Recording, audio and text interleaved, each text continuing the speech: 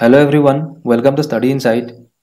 January to June 2021 Assam Current Affairs. এই ভিডিওত আমি compile কৰিছো গটিকে যোৱা 6টা মাহত আসলে অসমত কি ঘটনা সংঘটিত হৈ গল ইম্পৰ্টেন্ট কি স্কিমছ লঞ্চ হল বা কি ইভেন্ট অসমত সংঘটিত হৈছে ৰাষ্ট্ৰীয় অথবা আন্তঃৰাষ্ট্ৰীয় প্ৰেক্ষাপটত অসমৰ নামটো কিদৰে জড়িত হৈ আছে অসমৰ ব্যক্তি তো গুটেইখিনি এইটো ভিডিওত আমি কম্পাইল কৰিছো তো এক্সামিনেশনৰ আগত আসলে লাষ্ট আৱাৰ ৰিভিজনৰ কাৰণে এইটো ভিডিও বনোৱা হৈছে সো আই হোপ আপোনালোকে ভিডিওটি ভাল পাব সো বিফৰ ষ্টাৰ্টিং দা ভিডিও আসাম কাৰেন্ট এফেয়াৰ্স জানুৱাৰী 2020 পৰা জুলাই 2021 লৈকে ৰাইট এখন ইবুক ৰিসেন্টলি লঞ্চ কৰা হৈছে গতিকে সেইখন ইবুক আপোনালোকে পাৰচেজ কৰিব পাৰে ডেসক্ৰিপচনত লিংক দিয়া আছে আসলে কি হয় এইখন বুক জানুৱাৰী 2020 পৰা জুলাই 2021 ইয়াত আপোনাৰ 1 year and 7 month complete আপোনালোকে ইয়াত কাৰেন্ট এফেয়াৰ্স পাব অসমৰ with explanation right with explanation and with 500 plus questions ঠিক আছে গতিকে এইখন যিখন ইবুক হয় এখন যথেষ্ট প্ৰেসাইজ এন্ড ইম্পৰ্টেন্ট ইবুক হয় আৰু যত 2020 গুটে 2020 চনটো থাকিব ইয়াৰ লগতে 21 চনৰ জুলাই মাহলৈকে যিখিনি ইম্পৰ্টেন্ট ঘটনা সংঘটিত হৈ গল তো সেইখিনি ইয়াত সন্নিবিষ্ট কৰা হৈছে ইয়াৰ উপৰি 500 প্লাস কোৱেশ্চনছ আছে যিখিনি আপোনালোকৰ ৰিভিজনৰ কাৰণে যথেষ্ট helpful hobo apnalokor porikkhar agot yar upori 50 plus most important questions of Assam current affairs of 2019 sonor jekhini important schemes asile ghotona asile gutekhini 50 plus important one line question hisabe yar loa hoise so ei book khon apnaloke description ot dia ase yate purchase koribo pare othoba apnaloke comment box ot goi tat pin hoi thoka comment or pora ei book khon download koribo paribo so these are our social media handle you can contact us through social media Facebook page ot apnaloke engineer Mridul Yogi Facebook personal account Mridul Yogi apnaloke contact koribo pare jikono personal query message apnaloke koribo pare Instagram ot #Mridul_Yogi boli ase apnaloke search koribo pare yar upori amar Telegram channel Study Insight Official ei Telegram channel tit ami kisuman PDF study material link video notification updates etc ami provide koru so apnaloke ei Telegram channel Study Insight Official to join kori lobo pare so let's start the video so first question is who has been appointed as the chairperson of Assam Public Service Commission gotike APSC notun chairman hisabe kak nijukti pradan kora hoise and he is Rajiv Kumar Bora right he is Rajiv Kumar Bora and he is appointed by the governor Jagdish Mukhi right aru ineo apnar jikono state PSC jijon chairperson hoy teketok hey state khonor jigoraki governor hoy tekete nijukti pradan kore right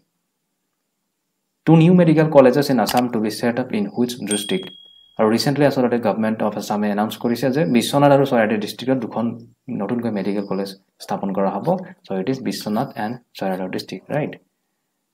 recently prime minister Narendra Modi launch Asom Mala a state highways and major district road programme at where in Assam গতিকে অসম মালা বুলি এটা scheme launch কৰা হৈছে অসমত আৰু যাৰ জৰিয়তে কি হ'ব ষ্টেট হাইৱেজ কিছুমান ডেভেলপ কৰা হ'ব ইয়াৰ উপৰি কিছুমান হাইৱেজ যিবিলাক মেজৰ ডিস্ট্ৰিক্ট আছে অসমৰ সেই মেজৰ ডিস্ট্ৰিক্ট বিলাকৰ road bilak connect koribo aru ei state highways bilage directly apunar national highway connect koribo jar joriote ki hobo amar jito transportation ohomor baki usor state khini logote bhartbokho baki state bilakor logoto ohomor ba north east jito relation hetu jate build up hoy hetu transportation jatayot itta jate bhal hoy tar babe hei objective loi asalote Assam Mala scheme to launch kora hoise aru ohomor Dhekiajuli Honitpur district or Dhekiajuli asalote etu prothomote inaugurate kora hoise by Prime Minister Narendra Modi right Coming to the next question, how many biodiversity park will be set up under the name of Sahitya Manishi Upaban in Assam? আৰু এইটো প্ৰশ্ন Assam police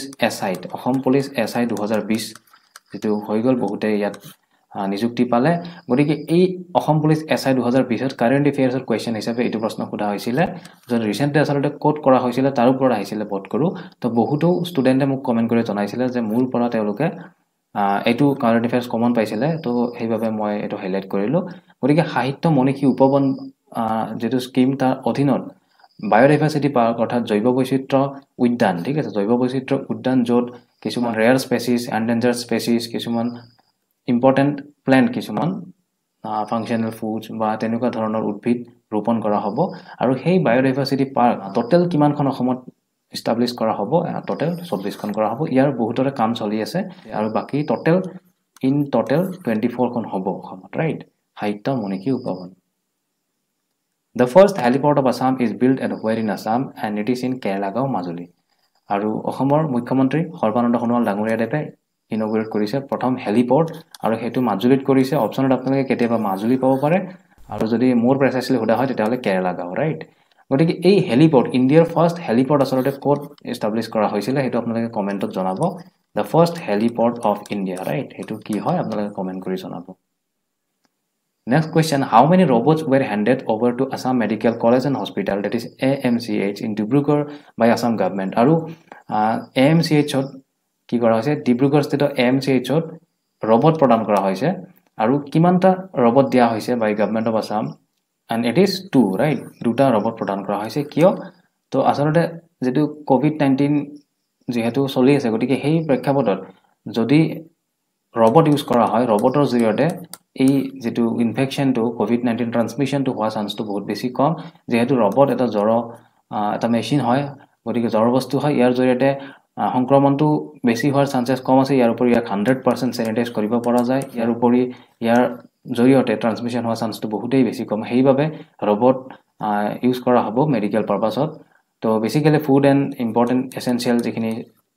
medicines বা তেনেকুৱা ধৰণৰ বস্তুখিনি ৰোগীক যাতে supply দিব পৰা যায় তো সেই কাৰণতে আসলতে দুটা robot by government of Assam medical college and হস্পিটালক প্ৰদান কৰা হৈছে so it is 2 right remember Assam government decided to give 80,000 khadi clothes to government employees and which grade government employees are covered under this program and it is grade 4 employees আসলতে কি কৰা হ'ব 80,000 khadi clothes right 80,000 khadi clothes প্ৰদান কৰা হ'ব so basic objective কি হয় যেটো মহাত্মা গান্ধীয়ে কৈ গৈছিল self reliance আত্মনিৰ্ভৰ তো তাৰ ওপৰত গুৰুত্ব দি পেলাই অসম চৰকাৰে এই আঁচনিটো লঞ্চ কৰিছে আৰু তাৰ ওপৰত ভিত্তি কৰি টোটাল 80,000 খাদি ক্লথছ প্ৰদান কৰা হ'ব to the 4 grade employees of Assam তো তাৰ ভিতৰত থাকিব বেসিক্যালি কি থাকিব শাৰ্টস থাকিব শলস থাকিব ফৰ দা ফিমেলস আৰু ষ্টলস থাকিব তো তেনেকুৱা খাদি আসলতে খাদি বস্ত্ৰ প্ৰদান কৰা হ'ব গ্ৰেড 4 এমপ্লয়ি বিলাকক গভৰ্নমেন্ট অফিচিয়েল বিলাকক right Coming to the next question, on January 26, 2021, who has received Padma Bhushan Award posthumously from Assam? And he is Tarun Gogoi. আপোনালোকে জানে গতিকে তৰুণ গগৈক পদ্ম ভূষণ বঁটা প্ৰদান কৰা হয় posthumously মৰণোত্তৰভাৱে আৰু ইয়াৰ লগতে 8 গৰাকী অইন ব্যক্তিক বিভিন্ন ক্ষেত্ৰৰ ব্যক্তিক তেওঁৰ লগতে টোটাল 9 গৰাকী হ'ব এই 9 গৰাকী অসমৰ ব্যক্তিক পদ্ম ভূষণ ইয়াৰ উপৰি বাকি 8 গৰাকীক পদ্মশ্ৰী ঠিক আছে পদ্মশ্ৰী তো পদ্ম এৱাৰ্ড প্ৰদান কৰা হয় মনত ৰাখিব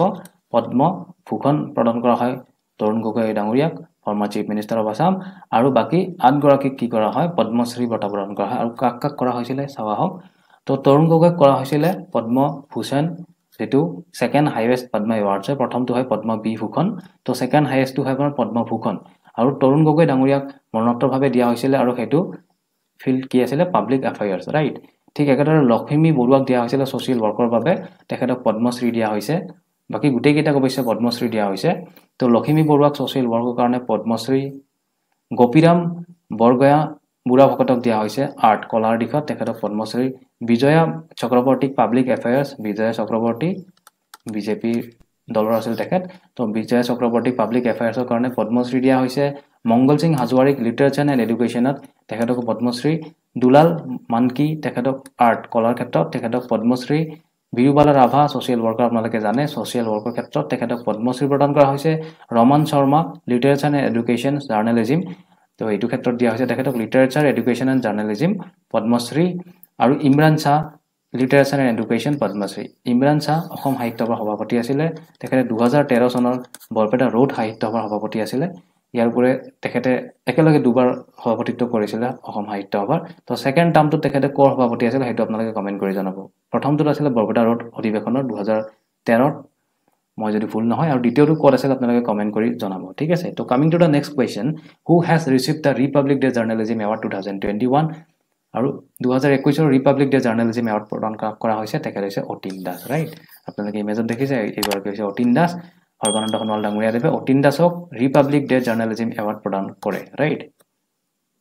who has been conferred the award of Pradhan Mantri Rashtriya Bal Puraskar 2021 from Assam গতিকে অসমৰ পৰা কোন গৰাকী ষ্টুডেন্টে বা কোন গৰাকী ব্যক্তিয়ে এই প্ৰধানমন্ত্ৰী ৰাষ্ট্ৰীয় বাল পুৰস্কাৰ 2020 পাবলৈ সক্ষম হয় তেখেত হৈছে তনুজ সমাদ্দাৰ তেখেতে ফাইন আৰ্টছত পাইছিল ৰাইট মনত ৰাখিব এই যেটো প্ৰধানমন্ত্ৰী ৰাষ্ট্ৰীয় বাল পুৰস্কাৰ তো সেইটো বিভিন্ন বিভাগ থাকে সায়েন্স এণ্ড টেকনলজি থাকে ফাইন আৰ্টছ থাকে বিভিন্ন থাকে তাৰ ভিতৰত ফাইন আৰ্টছৰ ক্ষেত্ৰত তেখেতে পাইছিলে ইনোভেশন থাকে ফাইন আৰ্টছৰ ক্ষেত্ৰত পাইছিলে তনুজ সমাদৰ এগৰাকী হয় অসমৰ হয় তো সেইভাবে প্ৰশ্নটো লোৱা হৈছে ইয়াৰ উপৰি বাকি তিনিগৰাকী নৰ্থ ইষ্টৰ আৰু পাইছে উইথ তনুজ সমাদৰ সেই তিনিগৰাকী কোন হয় একবাৰ চাই লোৱা হওক তো তেখেত হৈছে এটো আমি গম পালো তনুজ সমাদৰ from Assam and secondly Venice Kaisham he is from Manipur আৰু তেখেত art and culture similarly art and culture হয় thirdly Arsia Das তেখেতৰ ফিল্ডটো হৈছে স্পৰ্টছ তেখেত ত্ৰিপুৰাৰ হয় and Ayush Ranjan he is from Sikkim and innovation of পাইছে তেখেতে ঠিক আছে গতিকে এই টোটাল 4 গৰাকী নৰ্থ ইষ্টৰ পৰা বিলং কৰে তাৰ ভিতৰত অসমৰ গৰাকী হয় তনুজ সমাদৰ যিগৰাকী art and culture field fine arts মোৰ স্পেসিফিক্যালি যদি আমি কওঁ ফাইন আৰ্টছ তো এইটো ফিল্ডত তেখেতে প্ৰধানমন্ত্ৰী বাল পুৰস্কাৰ 2021 লাভ কৰে right Next question is who has been awarded with Uttam Yuddha Seva medal গতিকে মিলিটাৰী এৱাৰ্ড এটা হয় এটো উত্তম যুদ্ধ সেৱা মেডেল বিভিন্ন ক্ষেত্ৰত যুদ্ধ ক্ষেত্ৰৰ সময়ত ওলোৱা বিভিন্ন পাৰদৰ্শিতা বিভিন্ন এচিভমেন্টৰ বাবে এই এৱাৰ্ডটি প্ৰদান কৰা হয় তো সেই এৱাৰ্ডটি পাবলৈ সক্ষম হৈছে অসমৰ lieutenant general Rana Pratap Kalita right Rana Pratap Kalita On December 30, 2020, India signed a $231 million loan agreement with Asian Development Bank, right? গতিকে ADB লগত কি কৰিছে $231 million এটা লোন এগ্ৰিমেন্ট সাইন কৰিছে অসম চৰকাৰে আৰু হেতু কিহৰ কাৰণে কৰিছে to construct a 120 megawatt hydroelectric power plant যেটো এটা হাইডল প্ৰজেক্ট হ'ব হাইড্ৰোইলেক্ট্ৰিক পাৱাৰ প্লান্ট আৰু হেতু কোনটো নদীৰ ওপৰত হ'ব হেতু হ'ব কপিলি নদীৰ ওপৰত ঠিক আছে কপিলি নদীৰ ওপৰত হ'ব হাইড্ৰোইলেক্ট্ৰিক power plant Next question is name the girl from Assam who made a pledge in Forbes India's 30 under 30 annual list of India's brightest young achievers. তো গতিকে এটো এটা annually প্ৰদান কৰা এটা লিষ্ট হয় এটা বিভিন্ন ইয়াৰ বিভাগ আছে science and technology innovation art and culture গতিকে এই যেটো লিষ্ট হয় India's 30 under 30 Forbes India's 30 under 30 তাৰ ভিতৰত অসমৰ কোন গৰাকী ব্যক্তিয়ে পাবলৈ সক্ষম হৈছে তেখেত হৈছে প্ৰিয়ংকা দাস ৰাজকাকুটি ৰাইট প্ৰিয়ংকা দাস ৰাজকাকুটি তেখেতে সায়েন্স এণ্ড ইনোভেশন এই ফিল্ডটো তেখেতে ইণ্ডিয়া's 30 under 30 লিষ্টত তেখেতৰ নামটো আনিবলৈ সক্ষম হৈছে so C is Priyanka Das ৰাজকাকুটি right Next question is which sports person from Assam is recently appointed as DSP in Assam Deputy Superintendent of Police হিচাপে অসমৰ কোন গৰাকী ব্যক্তিক recently নিয়োগ কৰা হৈছে and she is Hima Das right গতিকে আপোনালোকে জানে Hima Das তো তেখেতক DSP হিচাপে নিযুক্তি প্ৰদান কৰা হয় recently right so coming to the next question government of Assam has decided to provide 30 unit of free power to all the household from the period of গতিকে COVID-19 ৰ প্ৰেক্ষাপটত অসমত কি হৈছিল যে ইলেক্ট্ৰিসিটি বিলৰ সাবসিডি দিয়া কথা গৱৰ্ণমেণ্টে কৈছিল গতিকে 30 ইউনিটলৈকে আছলতে 30 unit free power supply to all household বুলি announce কৰিছিল recently গৱৰ্ণমেণ্টে গতিকে হেতু কোনটো সময় কাৰণে প্ৰদান কৰা হ'ব তো from January 2021 to March 2021 তিনি মাহৰ কাৰণে ফ্ৰী ইলেক্ট্ৰিসিটি up to 30 ইউনিট প্ৰদান কৰা হ'ব right Central government has signed a loan agreement with which bank for the Assam Power Transmission Project গতিকে কেন্দ্ৰীয় চৰকাৰে আছলতে কোনটো বেংকৰ লগত এটি চুক্তি তেওঁলোকে স্বাক্ষৰ কৰিছে আৰু regarding Assam Power Transmission Project গতিকে Assam Power Transmission Project এটা এনেকুৱা প্ৰজেক্ট যেটোৰ অধীনত কি হয় যিবিলাক বেসিক্যালি পাৱাৰ ৰিলেটেড তেওঁলোকৰ এটি ট্ৰান্সমিশন প্ৰজেক্ট এটা সঞ্চাৰ হয় যাৰ অধীনত কি হয় ইলেক্ট্ৰিসিটি যিবিলাক ইলেক্ট্ৰিসিটিৰ সঞ্চাৰ হয় যিখিনি ডিস্ট্ৰিবিউশন হয় সেইখিনি ইমপ্ৰুভ কৰা হয় এই প্ৰজেক্টৰ অধীনত কৰা হ'ব আছলতে আৰু এইটো ক্ষেত্ৰত কি কৰা হৈছে central গভৰ্ণমেণ্টে Asian infrastructure investment bank that is AIIB লগত এটি চুক্তি স্বাক্ষৰিত হৈছে AIB হেডকোৱাৰ্টাৰ হয় আপোনাৰ Beijing China remember Beijing China ঠিক আছে তো ইম্পৰ্টেন্ট ফৰ এক্সাম আপোনালোকে মনত ৰাখিব পাৰে AIB লগত এটি চুক্তি স্বাক্ষৰিত কৰিছে নেক্সট কোৱেশ্চন হৈছে The Mandarin duck, which is a colorful duck from Eastern Asia, was spotted in Assam recently after 118 years, and it was spotted at which place in Assam? তো আপোনালোকে এটো দেখিবলৈ পাইছে Mandarin duck আৰু আপোনালোকে নিশ্চয় এটো সোশ্যাল মিডিয়া অথবা আপোনালোকে নিউজ চেনেল বিলাকত আপোনালোকে পাইছে Mandarin duck অসমত দেখিবলৈ পোৱা গৈছিল তো এটো পোৱা গৈছিল মাগুৰী মটাপং বিল অফ তিনিচুকীয়া ডিস্ট্ৰিক্ট গতিকে অপচনত আপোনালোকে কেতিয়াবা ডাইৰেক্ট তিনিচুকীয়া ডিস্ট্ৰিক্ট পাব পাৰে নাপালে আপোনালোকে এই মোৰ স্পেসিফিক্যালি মাগুৰী মটাপং বিল ঠিক আছে এই মাগুৰী মটাপং বিলত আমি এই Mandarin duckটো দেখিবলৈ পোৱা গৈছিল আৰু ইয়াৰ উপৰি যেটো Mandarin duck আমাৰ দেখিবলৈ পোৱা গৈছিল হেতু মেল আছিল ঠিক আছে তো Mandarin duck মেল ফিমেল তো মেল বিলাক বেছি ধুনিয়া হয় এটো আমি যেটো ইমেজত দেখিছে এটো মেল হয় তো অসমত যেটো দেখিবলৈ পোৱা গৈছিল এটো মেল আছিল আৰু এটো অসমত 1903 চনত ইয়াৰ আগত 1903 চনত দেখিবলৈ পোৱা গৈছিল after 118 years 2021 ত আমি এটো অসমত আকৌ দেখিবলৈ পাইছো so why it is so important because it is a rare species এটো ইষ্টাৰ্ণ এছিয়াৰ ফালে পোৱা যায় অসমত পোৱা নাযায় অসমত পৰিভ্ৰমী হিচাপে আহে এটা বিশেষ সিজনত তেওঁলোকে আহে একচুয়ালি আৰু হয়তো কিছু অসুবিধাৰ ফলত বা কিছু ৰাস্তা হেৰাই যোৱাৰ ফলত হয়তো অসমত অকলহৰীয়া হৈ ৰৈ যাব লগা হৈছিল এই চৰাইটি গতিকে সেইভাবে অসমৰ কাৰণে এটি হেৰি হৈছিল এট্ৰাকচন হৈ গৈছিল সেই সময়ত অসমত বিভিন্ন ঠাইৰ মানুহে বিভিন্ন টুৰিষ্ট ইভেন দিল্লী মুম্বাই তাৰ পৰা বহুত মানুহে এই মেণ্ডাৰিন ডাকটো চাবলৈ অসমলৈ আহিছিল সেই সময়ত ঠিক আছে সো ইম্পৰ্টেন্ট হয় যিকোনো পৰীক্ষাত এটো আহিব পাৰে মেণ্ডাৰিন ডাকৰ লগত ৰিলেটেড ইয়াৰ সাইন্টিফিক নামটো কি হয় আপোনালোকে কমেন্ট কৰি জনাব ঠিক আছে সাইন্টিফিক নামটো কি হয় So next question, what is the technology used by Assam Survey and Settlement Training Center, that is ASSTC, and Northeastern Space Application Center? So, the Assam Survey and Settlement Training Center, আপোনালোকে জানে ASSTC, ইয়াৰ অধীনত কি কৰা হয়? Lander লগত related যিখিনি আমাৰ training প্ৰদান কৰা হয়, like আমাৰ মণ্ডল ট্ৰেইনিংটো দিয়া হয় ইয়াতে, আপোনালোকে জানে নিশ্চয়। তো এই Assam survey and settlement training চেণ্টাৰে কি কৰিছে নেসাক যেটো আছে north eastern space application centre তো নেসাকৰ লগত তেওঁলোকে লগ হৈ টেকনলজিৰ সহায়ত তেওঁলোকৰ যিখিনি সাৰ্ভে এণ্ড সেটেলমেন্ট সেইখিনি তেওঁলোকে ইমপ্ৰুভ কৰাৰ কাৰণে এটি টেকনলজি লঞ্চ কৰিছে আৰু সেইটো কি টেকনলজি ব্যৱহাৰ কৰিছে প্ৰধানকৈ কি প্ৰিন্সিপল অফ টেকনলজি ব্যৱহাৰ কৰিছে আৰু সেইটো হৈছে remote sensing technology that is RST so remote sensing technology অধীনত তেওঁলোকে কি কৰিব যিবিলাক ল্যান্ড আছে যিবিলাক এৰিয়া আছে তো সেইবিলাক মোৰ প্ৰিসাইসলি তেওঁলোকে ক্যালকুলেট কৰিব পাৰিব মোৰ প্ৰিসাইসলি তেওঁলোকে সেইবিলাক ডিভাইড বা ডিস্ট্ৰিবিউট কৰিব পাৰিব so the technology is remote sensing technology right so next question is an official website of Assam State Commission for Women has been started in Assam so what is the website তো কি কৰা হৈছে অসমত specially যিবিলাক women বা লেডিজৰ কাৰণে এটি commission তৈয়াৰ কৰা হৈছে Assam State Commission for Women আৰু হেতু এটি ওয়েবসাইট লঞ্চ কৰা হৈছে আৰু হেতু হৈছে Assam State Commission for Women that is ascw.org.in তো হেতু পৰীক্ষাৰ খুলি দিব পাৰে ওয়েবসাইটটো ৰিসেন্টলি লঞ্চ কৰা হৈছে in February 2021 so coming to the next question it has been asked that media in Assam is celebrating the 175th anniversary in 2021 so it is celebrating its 175th anniversary based on what গৰিকে অসমত 2021 চনত তো basically ফেব্ৰুৱাৰী মাহত কি কৰা হৈছে 175th anniversary media অৰ্থাৎ আমি ক'ব পাৰো আমাৰ পত্ৰ বা আমাৰ যেটো মাধ্যম বুলি ক'ব পাৰো আমি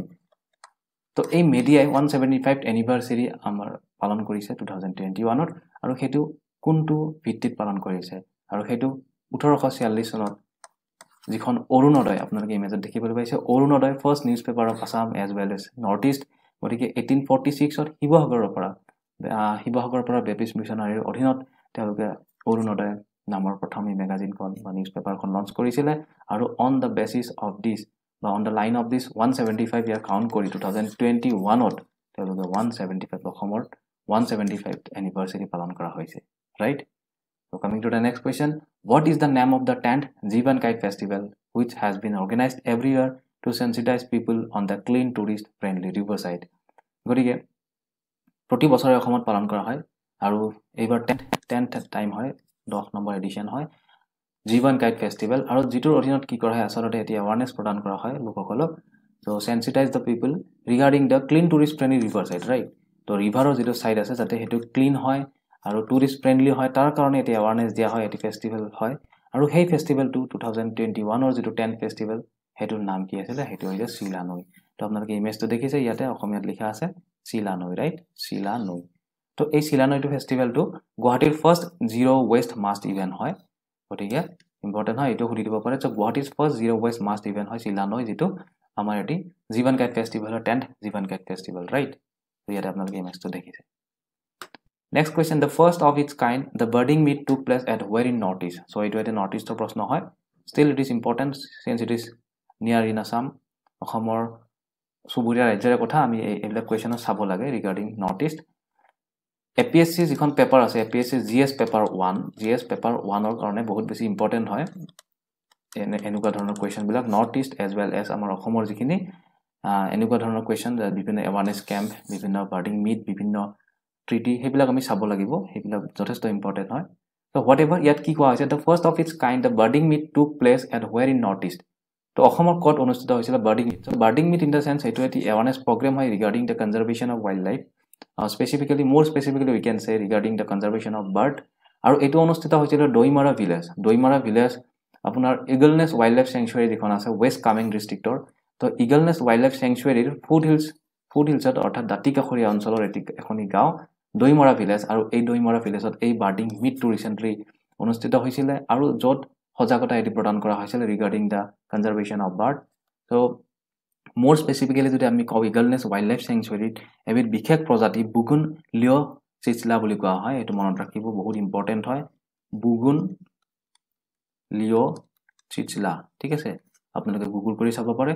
এই বুগুন লিও চিচলা বুলি যেটো ৰেয়াৰ স্পেচিছ হয় হেতু অকল এই ইগলনেছ ওয়াইল্ডলাইফ স্যাংচুয়াৰিত পোৱা যায় গোটেই পৃথিৱীৰ ভিতৰত। তো দিস ইজ ভেৰি ইন্টাৰেষ্টিং। আৰু তাৰ উপৰি 451 প্ৰায় নিয়াৰ about 450 important species of bird আমি এই ইগলনেছ ওয়াইল্ডলাইফ স্যাংচুয়ারিত পাও।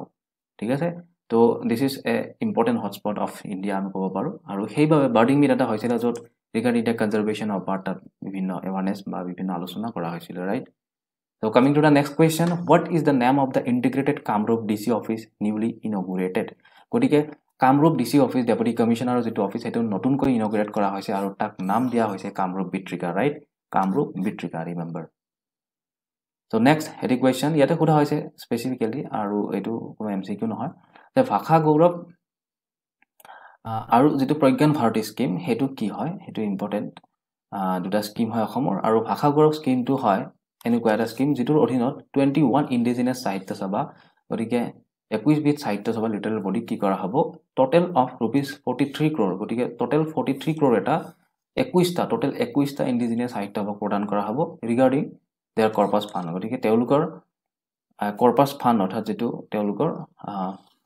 মূলধনটো তেওলুকৰ যাতে লিটাৰেল এক্টিভিটি যিবিলাক আছে সেইবিলাক ইমপ্ৰুভ কৰিব পাৰে নিজৰ সাহিত্য সভাখন যাতে বহুত বেছি ইমপ্ৰুভ কৰিব পাৰে তাৰ কাৰণে তেওলুকক এই টোটাল 43 crore টো তেওলুকক গোটেই টোটাল 21টা ইন্ডিজিনাস সাহিত্য সভা প্ৰদান কৰা হ'ব। ইয়াৰ উপৰি এই স্কিমটোৰ অধীনত 600 ৰাইটাৰ্ছ টোটাল 600 ৰাইটাৰ্ছ কি কৰা হ'ব ₹15,000 ইচ গতিকে টোটাল 50,000 পাব এটি এগৰাকী সাহিত্যিকে বা এগৰাকী ৰাইটাৰে। আৰু তেওঁলোকে যাতে লিটাৰেল এক্টিভিটি যিবিলাক আছে সেই লিটাৰেল এক্টিভিটি যাতে ইমপ্ৰুভ কৰিব পাৰে তাৰ বাবে এই 600 ৰাইটাৰ্ছক ₹50,000 কৈ প্ৰদান কৰা হ'ব। সো স্পেশালি ভাষা গৌৰৱ স্কিমটো এটোৱে হয়। ইয়াৰ উপৰি প্ৰজ্ঞান ভাৰতী স্কিম যেটো হয় প্ৰজ্ঞান ভাৰতী স্কিমৰ অধীনত প্ৰায় 3,26,000 ষ্টুডেণ্টক কলেজ ষ্টুডেণ্টক ₹1,500 ইচ দিয়া হ'ব আৰু হেতু বেসিক্যালি তেওঁলোকক পাৰচেজিং অফ টেক্সট বুকৰ কাৰণে প্ৰদান কৰা হ'ব। So this is Pragyan Bharati scheme. তো এই দুটা ইম্পৰ্টেন্ট স্কিম হয় সেইভাবে মই ইয়াতে নোট ডাউন কৰিছো। So U can remember or you can take a screenshot, right? Name the first university for cultural studies and research in the state that started its academic curriculum in February 2021. তো গটিকে কোনটো university হয় আপোনালোকে দেখিছে মাজুলী সাংস্কৃতিক বিশ্ববিদ্যালয় Majuli cultural university. Majuli cultural university 2019 establish হৈছিল 2019 establish হৈছিল আৰু ইয়াৰ ভাইস চেঞ্চেলৰ কোন হয় মনত ৰাখিব ইয়াৰ ভাইস চেঞ্চেলৰ হয় ডম্বৰুধৰ নাথ। ঠিক আছে, ডম্বৰুধৰ নাথ এগৰাকী ৰাইটাৰ হয় বিভিন্ন কিতাপ লিখিছে হিষ্ট্ৰীৰ ওপৰত তেখেতে কিতাপ লিখিছে অসম বুৰঞ্জী বুলি। ইয়াৰ উপৰি তেখেতে এজন প্ৰফেসৰ হয়। প্ৰফেসৰ ডম্বৰুধৰ নাথ হৈছে ভাইস চেঞ্চেলৰ আৰু চেঞ্চেলৰ কোন হয় চেঞ্চেলৰ বাই ডিফল্ট ইউনিভাৰ্সিটি বিলাকৰ চেঞ্চেলৰ কোন হয় গভৰ্ণৰ অফ দা ষ্টেট হয়। সো অসমৰ জগদীশমুখী হয় এই ইউনিভাৰ্সিটিখনৰ চেঞ্চেলৰ, ৰাইট? তো ইয়াত মাজুলী ইউনিভাৰ্সিটি কি কৰা হৈছে 2021 ফেব্ৰুৱাৰী মাহৰ পৰা যেটো একাডেমিক সেশন স্টাৰ্ট কৰা হয়েছে সেইভাবে এটো প্ৰশ্ন লোৱা হৈছে। তো রিমেম্বার কোড অবস্থিত হয় মাজুলীত অবস্থিত হয় ডেফিনেটলি যেহেতু মাজুলী সাংস্কৃতিক বিশ্ববিদ্যালয়। তো নেক্সট কোয়েশ্চন হৈছে as per the 15 commission report the embankment come road around Majuli will be constructed at an estimated cost of গতিকে 15 নম্বৰ যেটো কমিশন ৰিপোৰ্ট 15 কমিশন আৰু তাৰ অধীনত কি কৰা হৈছে embankment come road অৰ্থাৎ বান্ধ তথা ৰাস্তা। তো এম্বেকমেন্ট মানে গৰাখহনীয়া ৰোধ কৰিবলৈ যেটো বান্ধ দিয়া হয় এই বান্ধ তথা ৰাস্তা নিৰ্মাণ কৰা হ'ব এৰাউণ্ড মাজুলী। গতিকে মাজুলী যেটো ৰিভাৰ আইল্যান্ড তো ইয়াৰ সাইডত কি কৰা হ'ব এই গৰাখহনীয়া ৰোধ কৰিবলৈ এম্বেকমেন্ট কৰা হ'ব। ইয়াৰ উপৰি তাত ৰাস্তা বনোৱা হ'ব আচলতে। সো এই যেটো প্ৰজেক্ট হেতু কিমান টকাৰ এস্টিমেট কৰা হৈছে and it is ₹1075 crore. It is ₹1075 crore. Which word is placed in Oxford Hindi Word of 2020? So this is important. Atmanirbharta মনত ৰাখিব যেটো আত্মনিৰ্ভৰতা এই wordটো 2021 or Oxford Hindi Word 2020 not 21 তো 21 তো আমি 22 পাম হেতু শুনিবলে 22 so 20 to আমি 21 ত পাইছো হেতু হৈছে আত্মনিৰ্ভৰতা তো এটো আত্মনিৰ্ভৰ ভাৰত নহয় বহুতে এটো স্পেলিং টো আত্মনিৰ্ভৰ ভাৰত বুলি ভাবে so this is আত্মনিৰ্ভৰতা this is the word Hindi word Oxford Hindi Word 2020 The center said that the northeastern states have the highest concentration on handloom weavers in the country. So what is the percentage of women? So ইয়াতে কোৱা হৈছে northeastৰ যিখিনি হেৰি আছে weavers আছে বা handloom আছে তো বেসিক্যালি কি হয় যিখিনি টোটাল পপুলেশন women population আছে তাৰে maximum highest concentration are in handloom weavers অৰ্থাৎ তাঁতশাল অথবা তেনেকৈ handloom activities লগত জড়িত তো কিমান পার্সেন্ট women জড়িত হয় 88% near about 88% women of Assam are related to weaving and handloom right so next which product of Assam has received the geographical indication tag that is GI tag under the rules of intellectual property rights of government of India তো গটিকে কি হয় geographical tag কি হয় হেতু আমি জানাটো দৰকাৰ তো GI ট্যাগ অৰ্থাৎ জিওগ্রাফিক্যাল ইন্ডিকেশন যাক আমি ভৌগোলিক সংকেত বুলি কওঁ এতিয়া ভৌগোলিক সংকেত মানে কি হৈছে যিকোনো এটি প্ৰডাক্ট যিকোনো এটি স্পেশাল প্ৰডাক্ট কোনো এটা স্পেশাল ঠাইত যদি তাৰ জন্ম হয় তো সেই বস্তুটো যাতে কোনো মিস ইউজ নহয় তাৰ বাবে এটি জিওগ্ৰাফিক্যাল এটি ভৌগোলিক সংকেত প্ৰদান কৰা হয় আৰু তাকে আমি GI ট্যাগ বুলি ক'ব পাৰো উদাহৰণস্বৰূপে অসমৰটিৰ কথা ক'ব পাৰো অসমৰটি এটা লাইক যদি ভাবে আপুনি অসমৰটি তামিলনাডুত কোনোবাই চাহ বনাইছে চাহৰ খেতি কৰিছে তাৰ পিছত চাহ তেখেতে অসমটি লিখি পেলাই বা আসামটি লিখি পেলাই তেখেতে বিক্ৰী কৰিছে তো হেতু ক্ষেত্ৰত লিগ্যাল একশন ল'ব পৰা যাব যেতিয়া হেতু বস্তুৰ ওপৰত হেতু প্ৰডাক্টৰ ওপৰত GI ট্যাগ থাকিব এই সেম আমি হেনেকে ক'ব পাৰো যেনেকৈ ৰিসেন্টলি তেজপুৰ লিচিৰ কথা ক'ব পাৰো আমি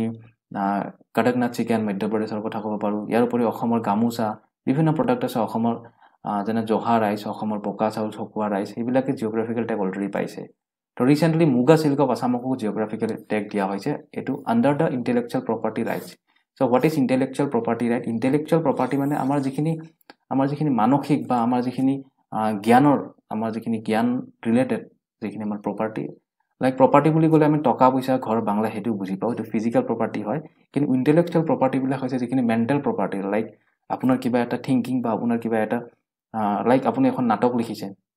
সেই নাটকখন যদি আপোনাৰ পৰা কোনোবাই চুৰ কৰি পেলাই কপি কৰি হেতু যদি মিস ইউজ কৰে ৰাইট তো তাক আমি ইন্টেলেকচুয়াল প্ৰপাৰ্টি ব্ৰেক বুলি ক'ব লাগিব তো ইন দ্যাট কেস সেই নাটকখন লিখা ব্যক্তিগৰাকীৰ বা ৰচনাগৰাকীৰ তেখেতৰ ৰাইট থাকিব সেই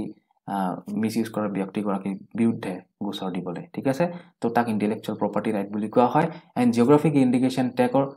ইন্টেলেকচুয়াল প্ৰপাৰ্টি ৰাইটৰ অধীনত গভৰ্নমেন্ট অফ ইণ্ডিয়া অসমৰ মুগা সিল্ক যেটো মুগা পলুৰ পৰা তৈয়াৰ কৰা হয় মুগা সিল্ক এই মুগা সিল্কক জিওগ্ৰাফিক্যাল ট্যাগ প্ৰদান কৰিছে ঠিক আছে সো নেক্সট কোৱেশ্চন বহুত ইম্পৰ্টেন্ট কোৱেশ্চন হয় আপোনালোকে নিশ্চয় সোশ্যাল মিডিয়া ফেসবুক হোৱাটসঅ্যাপ এইবিলাকত আপোনালোকে ইয়াৰ বিষয়ে বহুত পঢ়িছে যে Mahamrityunjay temple world's largest শিৱলিংগা of 126 feet high is constructed at which place in Assam তো আমি গম পাও অসমৰ নগাঁৱত কৰিছে কিন্তু নগাঁৱৰ ক'ত কৰিছে হেতু কৰিছে পুৰণিগুদান So মনত ৰাখিব total height 126 feet so how can we remember 126 অসমৰ বিধানসভাৰ total seat right অসমৰ বিধানসভাৰ total seat বা অসমৰ total MLA আমি বুলি ক'ব পাৰো 126 টা গটিকে আমি তাৰ লগত ৰিলেট কৰি 126 টো মনত ৰাখিব পাৰো আৰু অসমৰ নগাঁও ডিস্ট্ৰিক্টৰ পুৰণিগুদানত এই যেটো মহামৃত্যুঞ্জয় টেম্পল হেতু কনস্ট্ৰাক্ট কৰা হৈছে recently Where did the Eco-Tourism Festival 2020 to 21 held? আৰু হেতু হৈছিল চাটাৰগাঁও এখন ইকো ভিলেজ হয় আৰু সাজানপাৰা এট ৰাণীত অৱস্থিত হয় সাজানপাৰা নামৰ ঠাইডোখৰত চাটাৰপাৰা ইকো ভিলেজ তো তাত Eco-Tourism Festival 2020 to 21 held হৈছিল right Name the film written and directed by Vishal P. Saliha which has been selected for the Montreal Independent Film Festival 2021 and won Best Director, Best Indian Feature Film, Best Debut Filmmaker of Feature Film and Best Screenplay Writer Awards at the Golden Sparrow International Film Festival 2021 held at Tamil Nadu recently. তো গটিকে সেই ফিল্মখনৰ নাম ক'বলৈ দিছে যিখনৰ বিভিন্ন award পাইছে আৰু সেইখন ডিৰেক্ট কৰিছিল বিশাল পি সালিহা আৰু মন্ট্ৰিয়েল ইন্ডিপেন্ডেন্ট ফিল্ম ফেষ্টিভেলত সিলেক্ট হৈছিল সেইখন ফিল্ম হৈছে সিজো So Sijo is a Bodo film, remember. Sijo is a Bodo film and it is historical drama film. It is inspired by actual events and the portraits and the lives of the people living near the Indo-Bhutan borders areas. গতিকে অসম আৰু ভুটান আসলতে India বুলি ক'লে more specifically আমি অসম বুলি ক'ব লাগিব যে অসম আৰু ভুটানৰ বাউণ্ডাৰীত বসবাস কৰা কিছু লোকৰ তেওঁলোকৰ জীৱনৰ লগত জড়িত কিছু ঘটনাৰ লগত জড়িত ভিত্তি কৰি ওপৰত ভিত্তি কৰি এই সিনেমাখন তৈয়াৰ কৰা হৈছে সিজো আৰু আপোনালোকে দেখিছে এই সিজো মুভিখন এইখন তো এই সিজো মুভিখনে বিভিন্ন এৱাৰ্ড পাইছে লাইক আমি ক'ব পাৰো বেষ্ট ডিৰেক্টৰ পাইছে Best Indian Feature Film, Best Debut Filmmaker of Film Feature Film, Best Screenplay Writer Awards at the Golden Sparrow International Film Festival, যেটো আমাৰ তামিলনাডুত হৈছিল ঠিক আছে ইয়াৰ উপৰিও মন্ট্ৰিয়েল ইন্ডিপেন্ডেন্ট ফিল্ম ফেষ্টিভেলতো সিলেক্ট হৈছিল এইখন ফিল্ম তো আপোনালোকে ইয়াতে দেখিছে মন্ট্ৰিয়েল ইন্ডিপেন্ডেন্ট ফিল্ম ফেষ্টিভেলত অফিচিয়েল সিলেকশন পাইছিল 2021 right so Sijo remember Sijo so who is the director Bishal P Saliha এজন অসমৰ সন্তান তো আপোনালোকে মনত ৰাখিব বহুত বেছি ইম্পৰ্টেন্ট প্ৰশ্ন হয় এটো So next question, Safety Driving Education Center has been inaugurated at which place? At which transport office in Assam? Sorry, which transport office? And it is in Guwahati, definitely. So this is for the first time in Assam Safety Driving Education Center. So that safety driving or upper knowledge they have, kidore safely I mean driving kori balage. That kisu advanced level or technique kisu mahiko habo. Ar hetu DTO Guwahati District Transport Officer Guwahati hetu launch kora hoise, right? Dibrugarh District Science Center will be set up at which place? So Dibrugarh recently District Science Center set up kora karone hila udghatan kora hoise aru hetu Khonigarh namor thai dukorot kora hobo Dibrugarh District Science Center will be inaugurated, right? CM of Assam Sarbananda Sonowal inaugurated a mini secretariat at where in Assam aru eti mini secretariat eti khudra hosibalay asalote eti mini hosibalay তৈয়াৰ কৰা হৈছে অসমৰ কুন্দুকৰ ঠাইত আৰু হেতু হৈছে বৰাক ভেলীৰ চিলচৰত ঠিক আছে তো যেহেতু বৰাক ভেলীৰ পৰা গুৱাহাটী লৈকে ট্ৰান্সপৰ্টে হওক অথবা অহাযোৱাৰ ক্ষেত্ৰত বিভিন্ন ক্ষেত্ৰত কিছু অসুবিধা হোৱাৰ বাবে এইটো ডিসিশন লোৱা হৈছে আৰু চিলচৰত এটি মিনি সেক্ৰেটাৰিয়েট তৈয়াৰ কৰা হৈছে য'ত তেওঁলোকে কিছু কাম তেওঁলোকে এই বৰাক ভেলীতে কৰিব পাৰিব related to সেক্ৰেটাৰিয়েট right Mangalmay Grantha Utsav 2021 a book fair event has been organized from 27th February to 3rd of March 2021 at which place in Assam and it is in Lakhimpur hoisile Mangalmay Grantha Utsav 2021 aru eti book fair event asile etu next person Commerce and Industries Minister Chandramohan Patwari recently laid the foundation stone of a tea park which will be set up as per the model of Dubai Tea Park at where in Assam aru hetu hoise Kamrup district or Soigaon so Soigaon hobo etu as per the model of Dubai Tea Park. So Dubai thoka tea park bilakor modelot hobo ei hisabot hobo aru jitu amar Soigaon hobo aru recently Chandramohan Patwari Minister of Industry and Commerce tekhete etu foundation orthat hila udghatan korise thik ase the 512th birth anniversary of Bir Chilarai is observed all over the Assam on 27 February 2021 and he is known as Kite Prince অর্থাৎ শিলাৰাই আমি গম পাম শিলা মানে হৈছে kite তো শিলাৰাই এনেকে মনত ৰাখিব পাৰে আপোনালোকে কাইট প্ৰিন্স বুলি কোৱা হয় 512 বাৰ্থ এনিভাৰ্সাৰী জন্মবাৰ্ষিকী ৰিসেন্টলি 27 ফেব্ৰুৱাৰীত হৈ গল তো সেইভাবে এই প্ৰশ্ন লোৱা হৈছে শিলাৰাই is also known as Kite Prince he is the brother of Naranarayan right Naranarayan So next question, Finance Minister Himanta Biswa Sharma laid down the foundation stone of Amingao Science Center and Planetarium at which place in Assam? So Amingao Science Center and Planetarium eti set up kora hobo Amingao aru hetu kunkhini thait hobo hetu exactly jodi kobole jab West Dadara near Swalkosi to West Dadara near Swalkosi hetu স্থাপন kora hobo aru Finance Minister Dr. Himanta Biswa Sharma tar hila udghatan korise recently right so remember NRL has been awarded in 3 categories. So what is NRL? Numoligarh Refinery Limited, right? Numoligarh Refinery Limited. Aru NRL ki korise tinita category PRSI National Award eti 2020 hetu 21 February tarikhe pabolo hikam hoy aru hei category keta ki hoy ji hot teuluke award paise he keta hoise social media for PR and branding eta hoy second to hoy best use of social media for COVID-19 and thirdly Hindi journal Prayas, right? Ei tinita award tekre NRA pablo hoikam hoise thik ase social media for PR and branding best use of social media for COVID-19 and Hindi journal Prayas thik ase 18 award 18 category NRA etu PRSI National Award 2020 ভিতৰত পৰে ঠিক আছে Saki one stop center an integrated service for Homen has been inaugurated at where in Assam আৰু হেতু মাজগাঁও তেজপুৰত কৰা হৈছে basically ওমেনৰ safety বা ওমেনৰ যিখিনি ওমেনে নৰমালি ফ্যামিলিৰ আগত যদি ক'ব নোৱাৰা কথা বা ধৰক তেওঁলোকৰ ওপৰত চলা অত্যাচাৰ বা বিভিন্ন ধৰণৰ তেনেকুৱা ঘটনাৰ বাবে তেওঁলোকে এই ওয়ান স্টপ সেন্টাৰ এটি সাখী যেটো এটি ইন্টিগ্ৰেটেড সাৰ্ভিস হ'ব for specifically for the women's হেতু মাজগাঁও নিয়াৰ তেজপুৰ হেতু লঞ্চ কৰা হৈছে আৰু যত মহিলাসকলে যাব পাৰিব বিভিন্ন সমস্যাৰ সমাধান লৈ পেলাই আশা লৈ পেলাই ঠিক আছে তো সাখী remember Northeast India's first Kargil Vijay Smarak is built at where in Assam আৰু হেতু শিলচৰত কৰা হৈছে আপোনালোকে দেখিছে হেতু কাৰ্গিলৰ যুদ্ধৰ এটি portrait তো Northeast India's first হেতু হয় গতিকে উত্তৰ পূৰ্বাঞ্চলৰ প্ৰথম হয় আৰু যেটো কাৰ্গিল বিজয় স্মাৰক অৰ্থাৎ কাৰ্গিলৰ যুদ্ধ যেটো হৈছিল 1999 ত তো তাত যেটো যুদ্ধত জয় হৈছিল সেই স্মৃতিত এই যেটো স্তম্ভ দেখিছে এইখিনি বনোৱা হৈছে আৰু হেতু শিলচৰত লঞ্চ কৰা হৈছে শিলচৰত বিল্ড আপ কৰা হৈছে ঠিক আছে Recently, Sarbananda Sonowal inaugurated one emergency speedboat, 5 pump-operated rubber boats, and of District Disaster Management Authority, and a veterinary boat ambulance at where in Assam. আৰু এটো কমলাবাৰী ঘাটত মাজুলীত কৰা হৈছে ঠিক আছে তো কি কৰা হৈছে মনত ৰাখিব যে এখনি ইমাৰ্জেন্সি স্পিডবোট ঠিক আছে এখনি emergency speedboat 5 pump-operated rubber boat District Disaster Management কাৰণে আৰু এখনি ভেটেনাৰি boat যত স্পেসিফিক্যালি ভেটেনাৰি ৰিলেটেড যিখিনি সমস্যা তো সেইখিনিৰ কাৰণে এই এম্বুলেন্সখন বনোৱা হৈছে বানপানীত বিভিন্ন আমি দেখিবলৈ পাও গৰু মহ ছাগলী তেওঁলোকৰ বিভিন্ন সমস্যা হয় তো সেইভাবে এই স্পেশালি এই ভেটেনাৰি বোটখন বনোৱা হৈছে আৰু হেতু কোড ফ্ল্যাগ অফ কৰা হৈছে ৰিসেন্টলি হেতু কমলাবাৰী ঘাট মাজুলীত কৰা হৈছে বাই chief minister of Assam Sarbananda Sonowal right Recently in February 2021 Kushiara Drama Fest was organized by a local cultural body named Bishavina it was held in which place আৰু এটি কৰিমগঞ্জত কৰা হৈছিল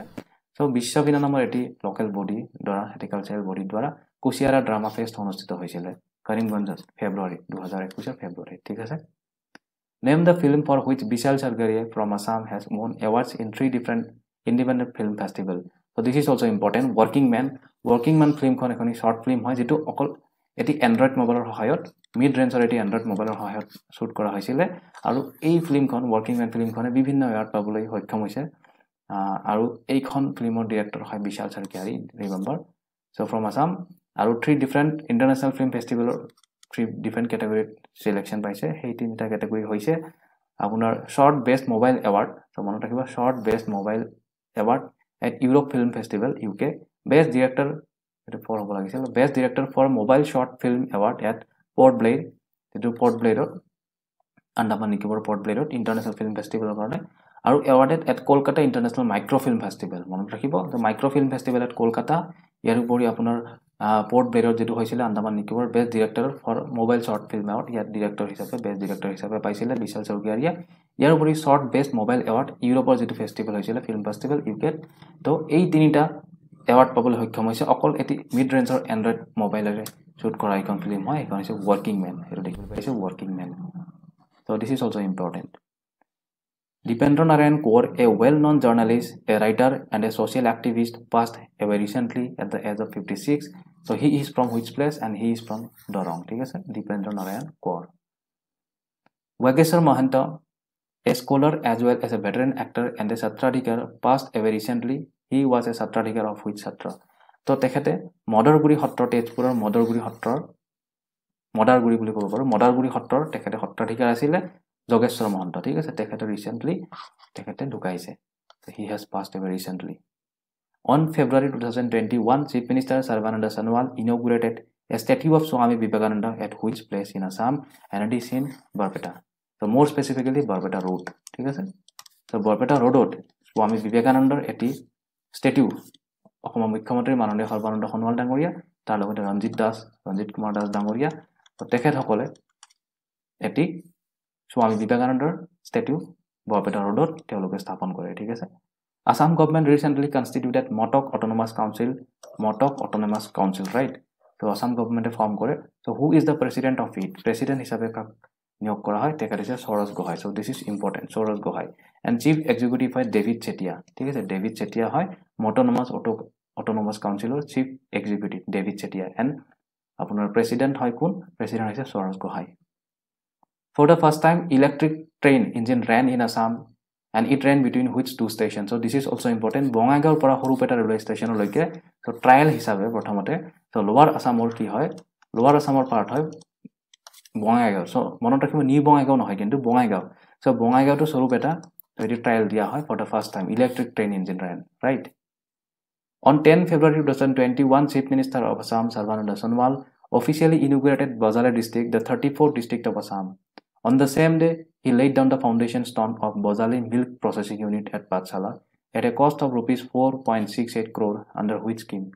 So, yet ki kora hoise apnalike gom pai nische 34th district Ohomor hoy Bozali aru heitu 10th of February officially declare kora hoy 10th of February, right?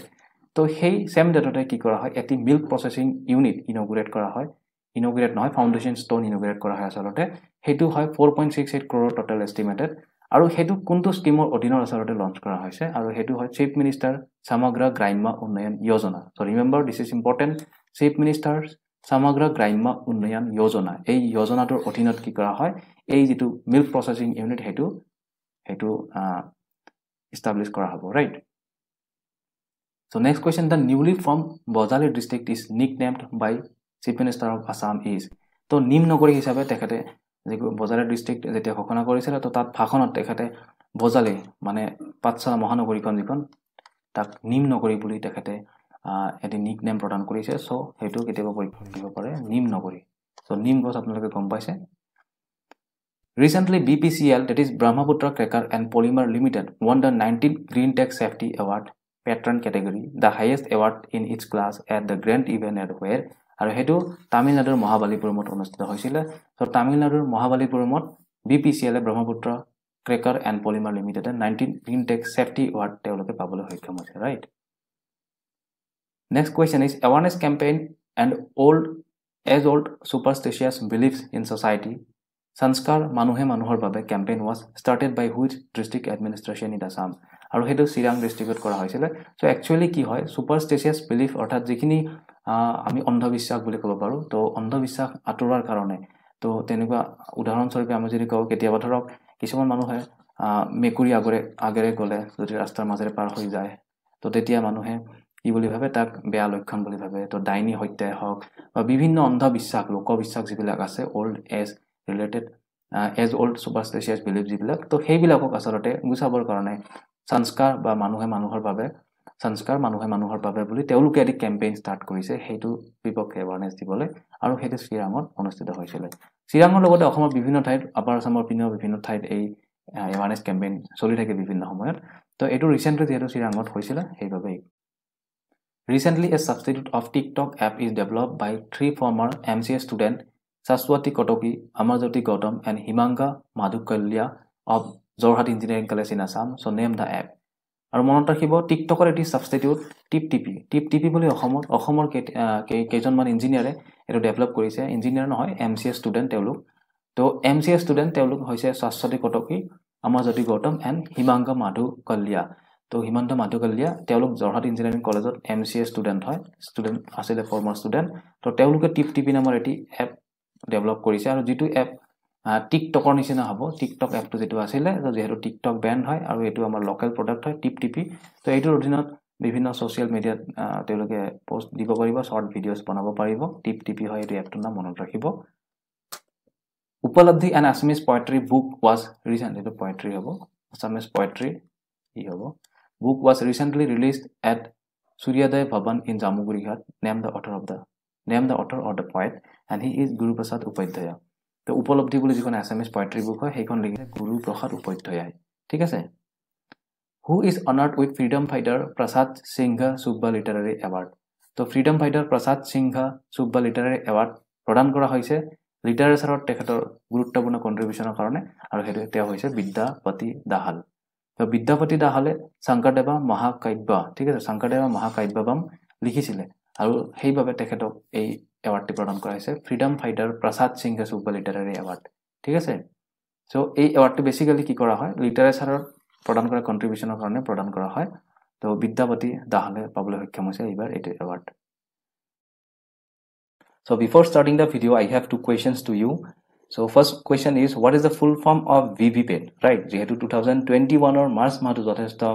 ইলেকশ্যনৰ লগত জড়িত এটি মাহ চৰ্চিত আছিলে বিভিন্ন বস্তু সেইভাবে ইলেকশ্যন ৰিলেটেড দুটি কোৱেশ্চনছ মই আপোনালোকৰ বাবে লৈ আহিছো সো প্ৰথম কোৱেশ্চনটি হৈছে what is the full form of VVPAT আপোনালোকে দেখিছে ইয়াত স্ক্ৰিনত VVPAT right and the second question is generally which chemical dye is used to colour the nail of N elector in elections গতিকে ইলেকশ্যনত এগৰাকী ভোটাৰ বা এগৰাকী ইলেক্টৰৰ যেটো নখত বা ধৰক আঙুলিত লগাবলৈ যেটো কালাৰ ব্যৱহৃত হয় তাত যেটো কেমিকেল ব্যৱহাৰ কৰে হেতুৰ নাম কি হয় আপোনালোকে কমেন্ট কৰি জনাওক মোক আপোনালোকে যদি জানে হেতু গুগল নকৰাকৈ যদি জানে কমেন্ট কৰক আৰু যদি নাজানে তেতিয়াহলে ভিডিওটো শেষলৈকে চাওক শেষত আমি এই কোৱেশ্চন দুটি আলোচনা কৰিম apart from the current affairs right which institution in Assam has signed a memorandum of understanding for the establishment of regional cum facilitation center that is RCFC with National Medicinal Plans Board NMPB Ministry of Ayush Government of India during a virtual meeting held between the two institutes in March 2021 গতিকে ইয়াত কি কোৱা হৈছে দীঘলীয়া হলে প্ৰশ্নটো ইয়াতে বুজি লওক যে ন্যাশনাল মেডিচিনাল প্ল্যান এটি প্ল্যান বোৰ্ড এটি আছে এনএমপিবি বুলি যেটো মিনিষ্ট্ৰি অফ আয়ুষৰ অধীনত হয় ৰাইট সো এনএমপিবি এ অসমৰ এটি প্ৰতিষ্ঠানৰ লগত এটি টেকনিক্যাল অনুষ্ঠান এটি আৰু তাৰ লগত কি কৰিছে তেওঁলোকে এটি চুক্তি স্বাক্ষৰিত কৰিছে এমইউ এটা চুক্তি স্বাক্ষৰিত কৰিছে আৰু কিহৰ কাৰণে এটি ৰিজিয়নাল কাম ফেচিলিটেশন সেন্টাৰ এটি এস্টাব্লিশমেন্ট কৰাৰ কাৰণে আৰু সেইটো অসমৰ কোনটো প্ৰতিষ্ঠানৰ লগত কৰিছে হেতু খুটা হৈছে and it is CSIR neist Jorhat right so CSIR হৈছে আপোনাৰ Council of Scientific and Industrial Research জৰ originally headquarter হয় নিউ দিল্লী হৈছে headquarter আৰু যেটো তাৰে এটি নৰ্থ ইষ্টৰ এটি সেন্টাৰ হয় north east institute of science and technology CSIR right তো এই যেটো যোৰহাট স্থিত CSIR NEIST এই প্ৰতিষ্ঠানটোৰ লগত NMPBA এটি চুক্তি স্বাক্ষৰিত কৰিছে for the establishment of regional cum facilitation center right so this is the image of Jorhat Neist you can see adding a green touch to voting and in order to propagate messages related to conservation of the environment this time the Assam State Election Commission has set up a green or eco-friendly polling booth in which district so যেহেতু already তিনিটা ফেজত election হৈ গল so কি কৰা হৈছিল এই eco friendly বা green polling booth এটি establish কৰা হৈছিল এটি হজোৱা হৈছিল আৰু সেইটো কোড কৰা হৈছিল basically two প্ৰপগেট messages related to conservation of the environment গতিকে প্ৰকৃতি সংৰক্ষণৰ ওপৰত দৃষ্টি ৰাখি তেওঁলোকে এটো কাম কৰিছিল আৰু আসলতে কাছাৰ ডিস্ট্ৰিক্টত হৈছিল এটো খুদা হৈছে কোনখন ডিস্ট্ৰিক্টত তো Cachar district So Kasar district eco-friendly polling booth আপোনালোকে ইয়াতে দেখিছে ইয়াতে বিভিন্ন biodegradable materials আছে যিখিনি পচনশীল জৈৱ পদাৰ্থ আছে তেওঁলোকে সেই জৈৱ পদাৰ্থ বা সেই পচনশীল পদাৰ্থৰ দ্বাৰা like bamboo like some green leaves তেওঁলোকে ব্যৱহাৰ কৰিছিল যাতে কোনো পলিউশন নহয় তাত কোনো প্লাষ্টিক ব্যৱহাৰ কৰা নাছিল আপোনালোকে ইমেজত দেখিছে so this was the eco-friendly polling booth in Kasar district in 2021 Assam Assembly election right So next question, the 65th birth anniversary of Bodofa Upendranath Brahma is observed by all Bodo Students Union on which day in Kokrajhar. গতিকে মাৰ্চৰ 31 তাৰিখে উপেন্দ্ৰনাথ ব্ৰহ্মৰ জন্মতিথি 65th birth anniversary 1956 ৰ 31 March তাৰিখে তেখেতৰ জন্ম হৈছিল আৰু খুব কম সময়তে most probably তেখেতে 34 ইয়াৰ্ছত তেখেতৰ 1990 ত মৃত্যু হৈছিল বোম্বেত so 34 ইয়াৰ্ছত তেখেতে মৃত্যুবৰণ কৰে এগৰাকী বড়ো সকলৰ এগৰাকী নেতা তেখেতে যথেষ্ট বড়ো সম্প্ৰদায়ৰ কাৰণে যথেষ্ট কাম কৰি গৈছে আৰু আজিৰ ডেটতো বিভিন্ন অসমত বিভিন্ন ক্ষেত্ৰত বড়ো সমাজে তেওঁ কৰি আহিছে গতিকে এই গৰাকী মহান ব্যক্তিৰ 65th birth anniversary মাৰ্চ 31 তাৰিখ 2021 তাৰিখে পালন কৰা হয় by the all Bodo Students Union that is upto in Kokrajhar right so coming to the next question noted social worker Mukti Prabha Hazarika তো আপোনালোকে দেখিছে ইমেজত মুক্তি প্ৰভা হাজৰিকা এগৰাকী social worker so she has passed away recently at the age of 85 in Guwahati and she was the daughter of which veteran freedom fighter গতিকে খুদা হৈছে যে এই মুক্তি প্ৰভা হাজৰিকা যিগৰাকী এগৰাকী সমাজকৰ্মী আছিল তেখেতে 85 বছৰ বয়সত গুৱাহাটীত মৃত্যুবৰণ কৰে আৰু তেখেত আসলতে কোন গৰাকী স্বাধীনতা সংগ্ৰামীৰ জিয়ৰী হয় আৰু তেখেত ৰূপেশ্বৰ হাজৰিকাৰ জিয়ৰী হয় ৰূপেশ্বৰ হাজৰিকা এগৰাকী স্বাধীনতা সংগ্ৰামী আছিল আৰু তেখেতৰ জিয়ৰী হয় মুক্তি Prabha Hazarika who was a social worker so friends APSC paper 1 GS paper 1 যিখন আছে APSC GS paper 1 ত আপোনালোকে ডাইৰেক্টলি এনেকুৱা কোৱেশ্চনছ পাব ইয়াৰ উপৰি PNRD assistant video গ্ৰাম সেৱক বা গাঁও পঞ্চায়ত সেক্ৰেটাৰী যিখিনি পৰীক্ষা অনুষ্ঠিত হ'বলগীয়া আছে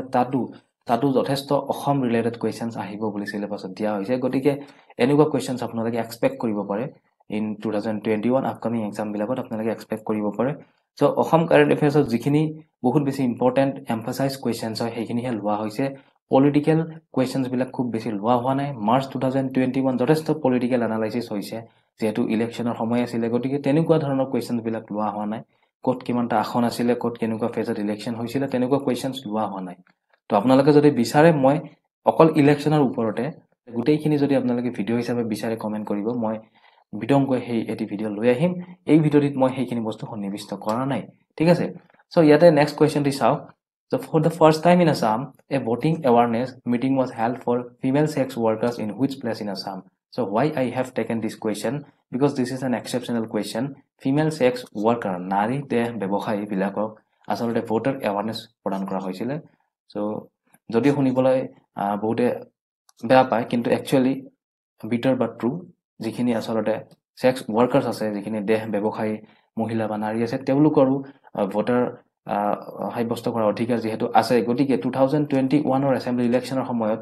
তেওলোককো এটি এৱাৰনেছ প্ৰদান কৰা হৈছিল regarding voting in Assam assembly election তো এই যেটো সজাগতা সভা হৈছিল এটো আসলতে গোৱালপাৰাত হৈছিল ৰাইট সো ইয়াৰ লগতে যিখিনি কিছু আংশিকভাৱে বিকলাংগ সো ফিজিক্যালি ডিসেবলড লোকক হামৰা হৈছিল এই voter awareness কেম্পেইনটো right Next question is World TB Day was observed on which day across the country? So not exactly across the country, it was observed around the world, right? Gutei biশ্বতে পালন কৰা হয় March 24 গটিকে 2021 ৰ March 24 তাৰিখেও World Tuberculosis Day পালন কৰা হৈছিল so টিউবাৰকুলোসিস আপোনালোকে গম পায় অসমীয়াত যাক যক্ষ্মা বুলি কোৱা হয় যেটো হাওফাও বা আমাৰ লাংগৰ লগত জড়িত এটি ডিজিজ হয় আৰু বেসিক্যালি ব্যাকটেৰিয়াৰ দ্বাৰা হয় এটো বেমাৰ আপোনালোকে নিশ্চয় জানে bacteria so what is the causing bacteria it is mycobacterium tuberculosis আপোনালোকে জানে ইয়াৰ থিম টু কি আছিল সো আপোনালোকে যিকোনো ডে এটা মনত ৰাখিলে তো সেই পাৰ্টিকুলাৰ ইয়াৰ টুত তাৰ থিম থাকে আৰু সেই থিম টু কি হয় আপোনালোকে জানিব লাগে তো ইয়াৰ কি থিম আছিল আপোনালোকে যদি জানে কমেন্ট কৰিবলৈ নাপাহৰিব ঠিক আছে সো নেক্সট ইয়াতে চাও ওয়াৰ্ল্ড ওয়াটাৰ ডে পালন কৰা হৈছিল মাৰ্চৰ 22 তাৰিখে আৰু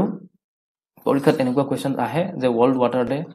মাৰ্চৰ 22 তাৰিখে পালন কৰা হৈছিল ইয়াৰ থিম টু কি আছিল তো হেইটো আপোনালোকে কমেন্ট কৰি জনাব The 2021 or World Water Day theme কি আছিল right ইয়াতে যেহেতু কোৱেশ্চনটো ডাইৰেক্টলি সোধা হৈছে কোনটো তাৰিখে পালন কৰা হয় 22 মাৰ্চ তাৰিখে পালন কৰা হয় World Water Day তো ইয়াৰ লগত জড়িত থিম কি হয় হেতু আপোনালোকে কমেন্ট কৰি জনাব Next question is which Assamese film on LGBTQ theme has been honored with jury special mention in the feature film category in the 67th National Film Awards announced on March 22 in 2021 আসলতে 67 National Filmfare Award 2020 তে অনুষ্ঠিত হৈ যাব লাগিছিল কিন্তু due to covid or due to some unavoidable circumstances 2021 ৰ মাৰ্চত এই এৱাৰ্ড খিনি অফিচিয়ালি প্ৰদান কৰা হৈছে ৰাইট সো যিখিনি 2019 ৰ ফিল্ম তাৰ ওপৰত আলোচনা কৰা হৈছে আসলতে হেই on the basis of 2019's movies তো এই 2020 ত এই এৱাৰ্ডটো দিয়া কথা আছিল কিন্তু যেহেতু 2021 ত এই এৱাৰ্ডটো দিয়া হৈছে ৰিসেন্টলি সো হেইভাবে এই কোৱেশ্চনছ বিলাক লোৱা হৈছে So what is LGBTQ, right? So LGBTQ is a lesbian, gay, bisexual, transgender and queer individuals, right? গতিকে এটো এটা ক্যাটেগরি হয় যত lesbian, gay, bisexual, transgender বা queer হেই বিভাগৰ মুভি বিলাকক আসলতে এই ক্যাটেগৰিটিত লোৱা হয় LGBTQ, remember, right? গতিকে LGBTQ ক্যাটেগৰি জুৰি স্পেশাল মেনশন হিচাপে প্ৰাপ্ত এইখন ফিল্ম হৈছে ফায়াৰফ্লাইজ বা জোনাকী পৰুৱা আপোনালোকে ইয়াতে ইমেজত দেখিছে তো দুগৰাকী পুৰুষৰ মাজত আসলতে যেটো ইন্টিমেসি তো তেওঁলোকৰ মাজত যেটো প্ৰেম তো হেইটো বুজাবলৈ হয়তো এই ফিল্মখনত হেইটো বুজাবলৈ বিচাৰিছিল তো মই যেহেতু ফিল্মখন চোৱা নাই গতিকে মই ইয়াৰ ওপৰত বিশেষ অপিনিয়ন নিদিও কিন্তু এলজিবিটি ক্যাটেগৰিৰ ভিতৰত 67 ন্যাশনাল ফিল্ম এৱাৰ্ডত এই ফিল্মখনে জুৰি স্পেশাল মেনশন এৱাৰ্ড পাবলৈ সক্ষম হৈছে right Next, which Assamese film directed by prominent director Chandra Mudoi has bagged the honor of Best Assamese Film Rajat Kamal Award? আৰু হেইখন আছে ৰণুৱা নামৰ ফিল্মখনে 67th National Film Awardত national film এৱাৰ্ডত ৰজত Kamal award best Assamese film হিচাপে পৰিগণিত হৈছে এইখন হৈছে ৰণুৱা director কোন হয় চন্দ্ৰ Mudoi so প্ৰমিনেন্ট director Chandra Mudoi actor Adil Hussain awarded অনাৰাৰী doctorate PhD that is honoris causa বুলি কোৱা হয় যাক from KK Hendrik State Open University and he was awarded the degree for what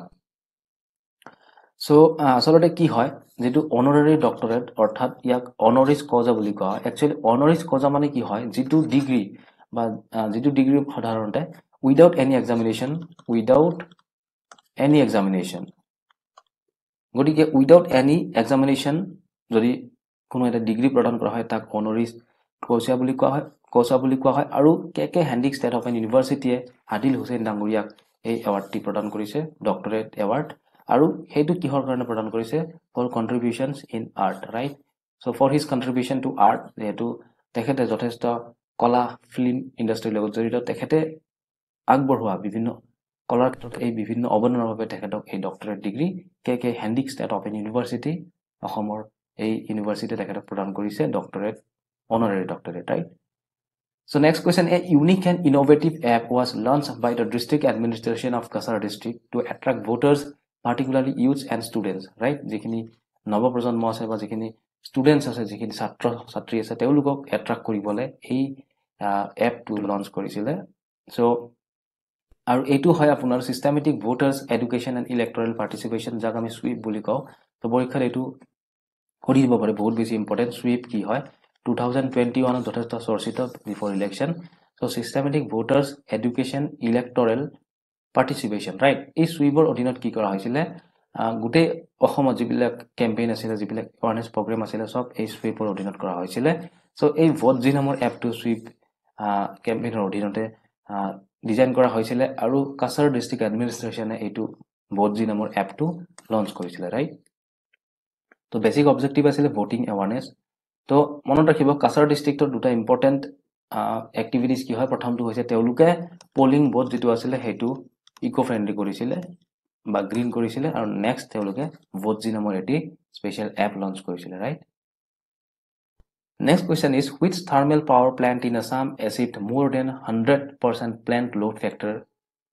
in 2021 right আৰু হেতু হৈছে NTPC বঙাইগাঁও তো আপোনালোকে ইয়াত দেখিছে national thermal power corporation NTPC তো NTPC গুটে ইন্ডিয়াতে আছে তো এই NTPC বঙাইগাঁও আৰু যথেষ্ট পুৰণি NTPC নহয় এটো যথেষ্ট পুৰণি নহয় কিছু বছৰ হল আৰু এই যেটো NTPC বঙাইগাঁও তেওঁলোকে যেটো প্লান্ট লোড ফ্যাক্টৰ বুলি কোৱা হয় PLF এই PLF 100% তকৈ অধিক PLF তেওঁলোকে সক্ষম হৈছে এচিভ কৰিবলৈ সো একচুয়ালি PLF কি হয় মই আপোনালোকক বুজাই দিম তো ধৰক এটি ইন্ডাস্ট্ৰিৰ আসলতে যিখিনি প্ৰডাকশন হয় পাৱাৰ জেনাৰেশন যিখিনি হয় right so before going to that আসলতে NTPC কি হয় আসলতে পাৱাৰ প্ল্যান্ট কি হয় right so আপোনালোকে মনত ৰাখিব যিকোনো আমি গম পাও যে যেটো পাৱাৰ আসলতে ইলেক্ট্ৰিসিটি হেতু দুই প্ৰকাৰে আমি জেনাৰেট কৰিব পাৰো প্ৰধানকৈ so এটি হৈছে hydel which is eco friendly hydro electric power plant right তো যিবিলাক আমাৰ নদী বান্ধ বা ধৰক যিবিলাক বিগ ড্যাম কৰা হয় তাৰ দ্বাৰা যিখিনি আমাৰ ম্যাগনেটিক সাৰ্কিট ইউজ কৰি যিখিনি ইলেক্ট্ৰিসিটি ইনডিউস কৰা হয় ৰাইট তো আমি হুটৰ বা আমি কি কো ওয়েভৰ জৰত যেটো আমি টাৰবাইন ৰাইট টাৰবাইন ইউজ কৰি আমি যেটো ইলেক্ট্ৰিসিটি প্ৰডিউস কৰো তাক আমি হাইডেল বুলি কওঁ নেক্সট আমাৰ NTPC হয় আমাৰ থাৰ্মেল পাৱাৰ প্ল্যান্ট যত আমাৰ ফুয়েল ইউজ কৰা হয় ৰাইট আমি তাত কোল বা ধৰক ডিজেল বা তেনেকৈ ফুয়েল ইউজ কৰি পেলে আমি ইলেক্ট্ৰিসিটি প্ৰডিউস কৰো সো NTPC টো হৈছে সেকেন্ড ক্যাটেগৰি টো ৰাইট যত আমি thermal actually hit thermal power plant যত হিট ব্যৱহাৰ কৰি আমি পাৱাৰ জেনাৰেট কৰো রাইট সো ইয়াতে PLF কি হয় যেতিয়া PLF বুলি কলে আমি যদি এটা ডিফাইন কৰো সো ইয়াতে পাৱাৰ জেনাৰেশন এভাৰেজ বাই পাৱাৰ জেনাৰেশন ম্যাক্সিমাম অৰ্থাৎ এটা যিকোনো পাৱাৰ প্ল্যান্টৰ ম্যাক্সিমাম কিমান পাৱাৰ জেনাৰেট হয়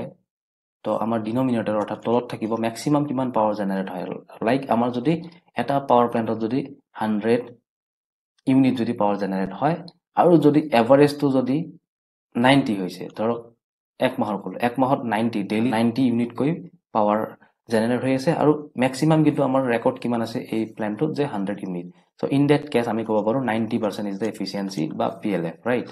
90% তো যদি ধৰক এভাৰেজ ধৰক 50 কে হৈ আছে প্ৰতি মাহতে ডেইলি মানে 50 কে হয় আলটিমেটলি প্ৰতি মাহত 50 হৈছে ৰাইট এভাৰেজটো আপোনালোকে গম পায় তো গোটেই দিনকেইটা যোগ কৰি পেলাই কিমান দিন আছিলে সেইটোৰে আমি যদি হৰণ কৰি দিম ডিভাইড কৰি দিম তেতিয়া আমি এভাৰেজ পাৱাৰ জেনাৰেশ্যনটো পাম আৰু মেক্সিমাম ধৰক 100 মেক্সিমাম আমি 100 আমি জেনাৰেট কৰিব পাৰোঁ কিন্তু আমি ডেইলি 50 কে কৰিছোঁ তো আলটিমেটলি সেই ক্ষেত্ৰত 50% হ'ব PLF তো ইয়াত কি হৈছে 100%তকৈ বেছি PLF অৰ্থাৎ এভাৰেজ যিটো আছে সেইটো মেক্সিমামতকৈ অধিক হৈ গৈছে ৰাইট তো এইটো ধৰি 100 ওপৰতো যদি 110 হৈ যায় আৰু তলত 100 থাকে তো in that cash we can say 110% right তো তেনেকুৱা হৈছে অসমৰ যেটো এনটিপিসি স্থিত বঙাইগাঁও স্থিত এনটিপিসি আছে তাত PLF টো 100%তকৈ অধিক হৈ গৈছে আৰু হেতু আমাৰ যথেষ্ট এটি ভাল লক্ষণ হয় আমাৰ কাৰণে so the NTPC Bongaigaon for the first time achieved more than 100% load plant load factor since commissioning of all its units so basically tinita unit ase unit 1 2 and 3 and the station also achieved the highest ever generation of 18.2499 million units on March 18 2021 with 101.39% PLF so 1.39% PLF that is plant load factor যেটো মই অলপ আগতে আপোনালোকক ফৰ্মুলাটো দেখাই দিলো কিদৰে PLF উলিয়াব লাগে so the individual units 1 and 2 have crossed 100% and unit 3 achieved a PLF of 98.5% তো তিনিটা ইউনিট বুলি আপোনালোকক কৈছিলো যে থাৰ্ড ইউনিটটো 98.5% বাকি দুটাই 100% ক্ৰছ কৰিছে 1 and 2 দুটা ইউনিটে right the station also achieved the highest ever monthly declared capacity so যেটো monthly declared capacity DC আছে হেতু 103% জুন 2020 তে হেতু এচিভ কৰিছিলে সো এটো এটা ৰেকৰ্ড হয় আসলতে তেওলুকৰ বিভিন্ন প্যাৰামিটাৰস থাকে তো সেই প্যাৰামিটাৰসৰ ভিত্তিত সেই ৰাখি বিলাকৰ ভিত্তিত আসলতে এটি পাৱাৰ প্ল্যান্টৰ আসলতে এফিচিয়েন্সি আমি ক্যালকুলেট কৰো so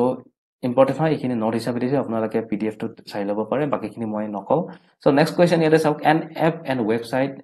Nirbachan Mitra was launched by which district administration before assembly election to create awareness among youth voters so etu Nirbachan Mitra বুলি আকৌ এটা এপ লঞ্চ কৰা হৈছিল হেতু ধুবুৰীত কৰা হৈছিল তো ভোট জিটো কৰা হৈছিল কাছাৰত ৰাইট ভোট জি হেতু কৰা হৈছিল কাছাৰত আৰু যেটো নিৰ্বাচন মিত্ৰ হেতু কৰা হৈছিল ধুবুৰীত ৰাইট বিফৰ ইলেকশন বিভিন্ন ঠাইত বিভিন্ন এপ লঞ্চ কৰা হৈছিল awareness voter awarenessৰ কাৰণে So next question is 3-day long Baikho festival celebrated with gaiety in Dudhnoi. The festival is celebrated by which tribe in Assam? গটিকে Baikho festival যেটো এটি ৰাভা কমিউনিটিৰ দ্বাৰা পালন কৰা ফেষ্টিভেল আৰু ৰাভা ট্ৰাইব মনত ৰাখিব তো পৰীক্ষাত বহুবাৰ সুধা হৈছিল যে বৈখ ফেষ্টিভেলটো কি হয় তো বহুতে কনফিউজ হয় ইয়াতে যদি অপচনস বহুতে থাকিলে হয় আপোনালোকে নিজে চাগে কনফিউজ হলে হেতেন সো বৈখটো একচুয়ালি ৰাভা সকলে পালন কৰা এটি উৎসৱ হয় আৰু যেটো বেসিক্যালি জুই লগত খেলা টাইপৰ এটি উৎসৱ হয় মই ইয়াত ডিটেইলছত আলোচনা কৰিম আসলতে কি হয় ইয়াতে চাওক বৈখ ফেষ্টিভেল আসলতে ইউথ বিলাকে বা যিখিনি যুৱতী থাকে যুৱতী ঠিক নহয় যুৱক তেওঁলোকে জুইৰ লগত ফায়াৰ লগত খেলে বা ধৰক তেওঁলোকে কি কৰে বেয়াৰ ফুট মানে খালি ভৰিৰে তেওঁলোকে জুইৰ ওপৰেৰে আঙঠাৰ ওপৰেৰে খোজকাঢ়ে তেওঁলোকে this is a scene from the traditional Boikho festival of Rava community the Rava people worship goddess Boikho গটিকে Boikho godok তেওঁলোকে worship কৰে আৰাধনা কৰে to please the goddess the vibras আসলতে যিখিনি মানুহ হেতাত নৃত্য কৰে হেকিনিক ভাইব্ৰাছ বুলি কোৱা হয় ভাইব্ৰাছ and dance on fire for several days to worship the goddess গটিকে তেওঁলোকে জুইৰ ওপৰত নৃত্য কৰে আৰু ভগৱানক সন্তুষ্ট কৰিবলৈ তেওঁলোকে পূজা কৰে বিভিন্ন ৰিচুৱেলছ বিভিন্ন নিয়ম নীতি তেওঁলোকে পালন কৰে আৰু এই যেটো ড্যান্স আছে এই ড্যান্সটো বৰ নাকাই বুলি কোৱা হয় এটো কোৱেশ্চন সুধা হৈছিল এনেকুৱা কোৱেশ্চনস APSC টো আহে কিন্তু ডাইৰেক্টলি সুধা হয় ঠিক আছে তো বৰ নাকাই বুলি কোৱা হয় এই যেটো জুইটো থাকে এই জুই লগত যেটো ড্যান্স কৰা হয় তাক বৰ নাকাই বুলি কোৱা হয় Rabha ল্যাঙ্গুৱেজত right The festival is being celebrated with a 3-day program in West Dairang in Krishnai. The festival is celebrated to increase the agricultural production. So this is important. Why this festival is celebrated? So to increase the agricultural production and to protect the crops from diseases. So next question is for which book Sahitya Academy Yuva Award 2020 is awarded to young poetry winner Dijen Kumar Das. গটিকে Dijen Kumar Dasক যেটো 2020 ৰ সাহিত্য academy Yuva গটিকে যুৱ এৱাৰ্ডটো প্ৰদান কৰা হৈছিল এইখন বুক হৈছে মেঘঘৰা ঠিক আছে মেঘঘৰাৰ বাবে ডিজেন কুমাৰ দাসক সাহিত্য একাডেমী যুৱ এৱাৰ্ড প্ৰদান কৰা হৈছিল সো নেক্সট কোৱেশ্চন ইজ সাহিত্য academy young writers award so মনত ৰাখিব সাহিত্য একাডেমী যুৱ এৱাৰ্ড বেলেগ তো সাহিত্য একাডেমি যুৱ এৱাৰ্ড আৰু সাহিত্য একাডেমি ইয়ং ৰাইটাৰ্ছ এৱাৰ্ড এই দুটা বেলেগ হয় আৰু ইয়ং ৰাইটাৰ্ছ এৱাৰ্ড কাক প্ৰদান কৰা হৈছিল তেখেত হৈছে অঞ্জন বাস্কটা উদালগুৰিৰ অঞ্জন বাস্কটা তেখেতে এগৰাকী নেপালী ৰাইটাৰ হয় তেখেতে বিভিন্ন তেখেতৰ কালেকশনছ অফ এছেছ তেখেতৰ পোৱা গৈছে দৃষ্টি নামৰ এখন বুকত তেওঁ লিখিছিলে আৰু নেপালী লেংগুৱেজত পাব্লিছ কৰিছিলে 2016 গতিকে সেইভাবে তেখেতক সাহিত্য একাডেমি ইয়ং ৰাইটাৰ্ছ এৱাৰ্ড 2020 প্ৰদান কৰা হৈছে তেখেত হৈছে Anjan বাস্কটা right Next question is which college in Assam becomes the academic partner of Assam startup Dynasty গতিকে ইয়াত দেখিছে আপোনালোকে Assam startup Dynasty হৈছে এটা বডি যেটো বডিৰ অধীনত এন্টাৰপ্ৰেনাৰশিপ ৰাইট এন্টাৰপ্ৰেনাৰশিপ আপোনালোকে জানে সো এন্টাৰপ্ৰেনাৰশিপ যেটো হয় হেতু হৈছে আপোনাৰ আসলতে ব্যৱসায়িক যেটো মানসিকতা তাক গঢ়ি তোলা হয় তাৰ অধীনত সো ব্যৱসায় লগত জড়িত যিখিনি হা সুবিধা বা যিখিনি আমাৰ টেকনিক্যাল বা থিওৰিটিক্যাল নলেজ লাগে সেইখিনি আসলতে প্ৰদান কৰা হয় আসাম ষ্টাৰ্টআপৰ অধীনত আৰু যিখিনি যুৱ প্ৰজন্ম আছে সেইখিনি যাতে এন্টাৰপ্ৰেনাৰশিপৰ প্ৰতি তেওঁলোকে ধাপলি খায় সেইভাবে আসাম ষ্টাৰ্টআপৰ মেইন অবজেক্টিভে হেতু হয় তেওঁলোকে বিভিন্ন ইন্ডাষ্ট্ৰিয়েলিষ্টৰ লগত বিভিন্ন ধৰণৰ ওৰিয়েন্টেশন প্ৰগ্ৰাম ট্ৰেনিং প্ৰগ্ৰাম প্ৰদান কৰে তো বিশ্বনাথ কলেজত কি কৰা হৈছে এটি ইউনিট খোলা হৈছে আৰু আসলতে একাডেমিক পাৰ্টনাৰ হিচাপে আসাম ষ্টাৰ্টআপৰ লগত তেওঁলোকে টাই আপ কৰিছে আৰু এটি ইউনিট খোলা হৈছে এটি ইউনিটৰ অধীনত কি কৰা হ'ব তেওঁলোকৰ যিখিনি ষ্টুডেণ্টে গ্ৰেজুৱেচন বা পোষ্ট গ্ৰেজুৱেচন কৰিব তেওঁলোকক এন্টাৰপ্ৰেনাৰশিপৰ ওপৰত আসলতে এটি মানসিকতা দিয়া হ'ব এন্টাৰপ্ৰেনাৰশিপ আসলতে আমি অপচন যেতিয়া নোহোৱা হৈ যায় তেতিয়া আমি চয়েস বুলি ভাবো আসলতে হেতু নহয় এন্টাৰপ্ৰেনাৰশিপ is an alternative of service government service তো এই ক্ষেত্ৰত যেটো মানসিকতা হেতু বৃদ্ধি কৰিবৰ কাৰণে বিশ্বনাথ কলেজৰ লগত এটি একাডেমিক পাৰ্টনাৰ হিচাপে স্বাক্ষৰিত হৈছে আসাম ষ্টাৰ্টআপ Dynasty বুলি যেটো বডি আছে হেতু right The students of Rural Agriculture Work Experience Program, that is RAWEP, of Assam Agriculture University, Jorhat, has set up an Agriculture Information Center in which district? গতিকে Agriculture Work Experience থকা কিছুমান students Assam Agriculture University কিছুমান students এটি Agriculture Information Center এটি set up কৰিছে হেতু কৰিছে দৰং ডিস্ট্ৰিক্টত গতিকে হেতু হোৱা হৈছে কোড কৰিছে দৰং ডিস্ট্ৰিক্টত এগ্ৰিকালচাৰ ইনফৰমেশন সেন্টাৰ অৰ্থাৎ ইয়াত বেসিক যিখিনি নিডস বা কৃষক বা ফাৰ্মাৰ্ছৰ যিখিনি হা সুবিধা বা যিখিনি বেসিক ইনফৰমেশন লাগে ৰিগাৰ্ডিং এগ্ৰিকালচাৰ তো তেওঁলোকে সেইখিনি এই ইনফৰমেশন সেন্টাৰৰ পৰা কালেক্ট কৰিব পাৰিব so actually this will be a one stop solution for the farmers we can say আৰু দৰং ডিস্ট্ৰিক্টত এই এগ্ৰিকালচাৰ ইনফৰমেশন সেন্টাৰটি সেট আপ কৰা হৈছে right What was the theme of International Women's Day 2021? So মই যেহেতু আপোনালোকক কৈছো যে যিকোনো এটি ডেৰ লগত জড়িত তো 8 মে তাৰিখে পালন কৰা হয় যেহেতু আচ্ছা যিকোনো এটি ডেৰ লগত জড়িত থিম খিনি আমি চাব লাগে হেতু ইম্পৰ্টেন্ট হয় গৰিকে Women's Day International Women's Day যেটো হৈছিল 8 মে তাৰিখে অনুষ্ঠিত আৰু সেই Women's Day ট্যাগলাইন টো আছিল বা আমি ক'ব পাৰো থিম টো আছিল choose to challenge #choose2challenge ইয়াত দেখিছে #choose2challenge right Next question is, a biography on the work and the life of Union Home Minister Amit Shah was released by Assam Chief Minister Sarbananda Sonowal at Hotel Taj Vivanta in Guwahati. So it is translated by whom? And মনত ৰাখিব Union Home Minister Amit Shahৰ যিখন biography সেইখন অসমীয়াত অনুবাদ কৰিছে হিমন্ত বিশ্ব শৰ্মাই right আৰু March মাহত হেতু কি কৰা হৈছিল হোটেল তাজ ভিভান্তাত সৰ্বানন্দ সোণোৱাল ডাঙৰীয়া ইয়াত দেখিছে ইয়াতে মাননীয় অধ্যক্ষ প্ৰাক্তন অধ্যক্ষ ৰঞ্জিত দাস হিমন্ত বিশ্ব শৰ্মা তেওঁলোকে কি কৰিছে এই বায়োগ্ৰাফিখন যিখন জীৱনী হয় তেখেতৰ যিখনক অসমীয়াত ট্ৰান্সলেট কৰিছে হিমন্ত বিশ্ব শৰ্মা আসলতে এইখনৰ নাম কি হয় এইখন হৈছে অমিত শাহ আৰু অগ্ৰগামী বিজেপি তেখেতে লিখিছে অমিত শাহ এটো আপোনালোকে মনত ৰাখিব পাৰে আৰু অগ্ৰগামী বিজেপি ৰাইট অগ্ৰগামী বিজেপি বুলি তেওঁ অসমীয়াত অনুবাদ কৰিছে অৰিজিনালি এইখন অনিৰ্বাণ গাংগুলী ৰাইট অনিৰ্বাণ গাংগুলী আৰু শিৱানন্দ দ্বিবেদীয়ে তেওঁলোকে লিখিছিলে Amit Shah and March of BJP বুলি এটো মনত ৰাখিব পাৰে Amit Shah and March of BJP right so এইখন যিখন বায়োগ্ৰাফি আছে Amit Shah and March of BJP এইখন আপোনাৰ লিখিছিলে অনিৰ্বাণ গাংগুলী আৰু শিৱানন্দ দ্বিবেদীয়ে ৰাইট সেইখন অসমীয়াত অনুবাদ কৰিছে অমিত শাহ আৰু অগ্ৰগামী বিজেপি বুলি হিমন্ত বিশ্ব শৰ্মাই আৰু যিখন মাৰ্চ মাহত হোটেল তাজ ভিভান্তাত গুৱাহাটীত অসমৰ মাননীয় মুখ্যমন্ত্ৰী সৰ্বানন্দ সোণোৱাল ডাঙৰীয়া ৰাজ্যিক বিজেপি সভাপতি ৰঞ্জিত কুমাৰ দাস ডাঙৰীয়া লগতে হিমন্ত বিশ্ব শৰ্মা উপস্থিতিত এইখন ইনগ্ৰেট কৰা হয় right So next, life-size statue of Coach King Dharmanarayan unveiled in Mongoldoy recently. So Prince Bolinarayan alias Dharmanarayan was one of the grandson of. Gudige, Coach King Bolinarayan অথবা ওরফে আমি কব পাৰো ধৰ্মনাৰায়ণ তেখেত আসলে কাৰ গ্ৰান্ডসন আছিল তেখেত আছিল বীৰ শিলাৰায় নাতি পোৱালি তেখেত হৈছে ধৰ্মনাৰায়ণ বা বলিনাৰায়ণ আৰু এই বলিনাৰায়ণৰ এটি লাইফ ষ্টেটিউ এটো কোট স্থাপন কৰা হৈছে এটো মংগলদৈত কৰা হৈছে ৰাইট মংগলদৈত এটো তেওঁৰ লাইফ ষ্টেটিউ আমি দেখিবলৈ পাইছো Next question is book titled Hepahor Kothia recently released in Jamugurihat by Dr. Ojit Hazarika, principal of TB College. So who is the author of the book? And he is Baba Goswami. So Hepahor Kothia বুলি এখন book এখন Baba Goswami লিখিছে আৰু সেইখন Dr. Ojit Hazarika ডাঙৰীয়াই যিগৰাকী হৈছে principal of TB College আৰু তেখেতে এই বুকখন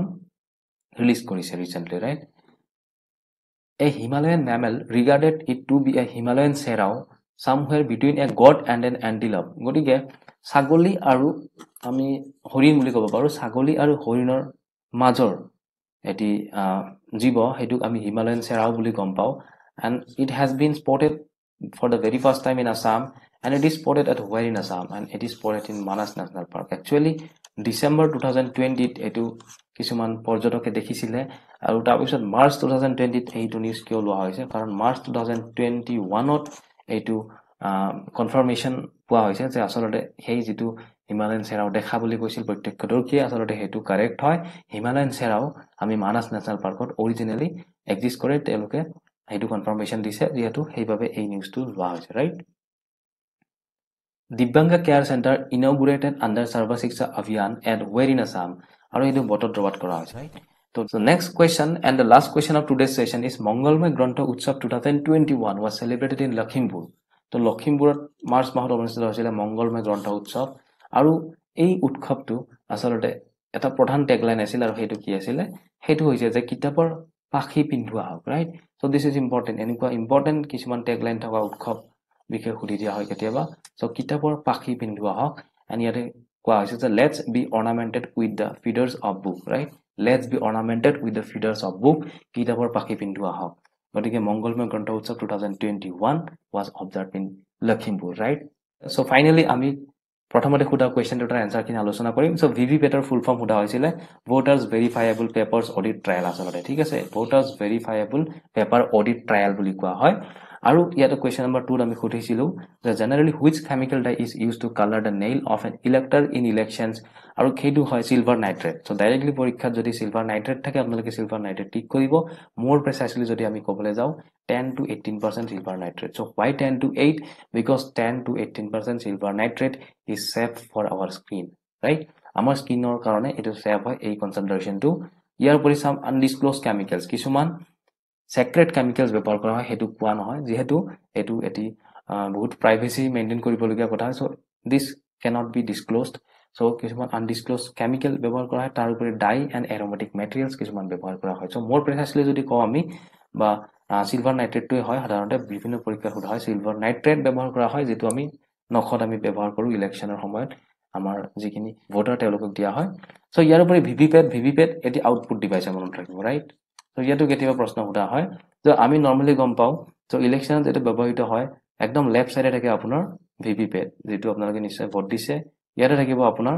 ব্যালট ইউনিট আৰু ইয়াতে ধৰক কোনোবা এজন ব্যক্তিয়ে কন্ট্ৰোল ইউনিটটো কন্ট্ৰোল কৰি থাকিব third polling অফিচাৰে right third polling officer ইয়াতে কন্ট্ৰোল ইউনিট সো এই কন্ট্ৰোল ইউনিটটো যেতিয়া আপোনাৰ কন্ট্ৰোল ইউনিটটো হৈছে সিপিইউ ৰাইট আমাৰ কম্পিউটাৰৰ সিপিইউ নিচিনা ই কি কৰিব ব্ৰেইন হয় গুটেইখিনি বস্তু কন্ট্ৰোল কৰিব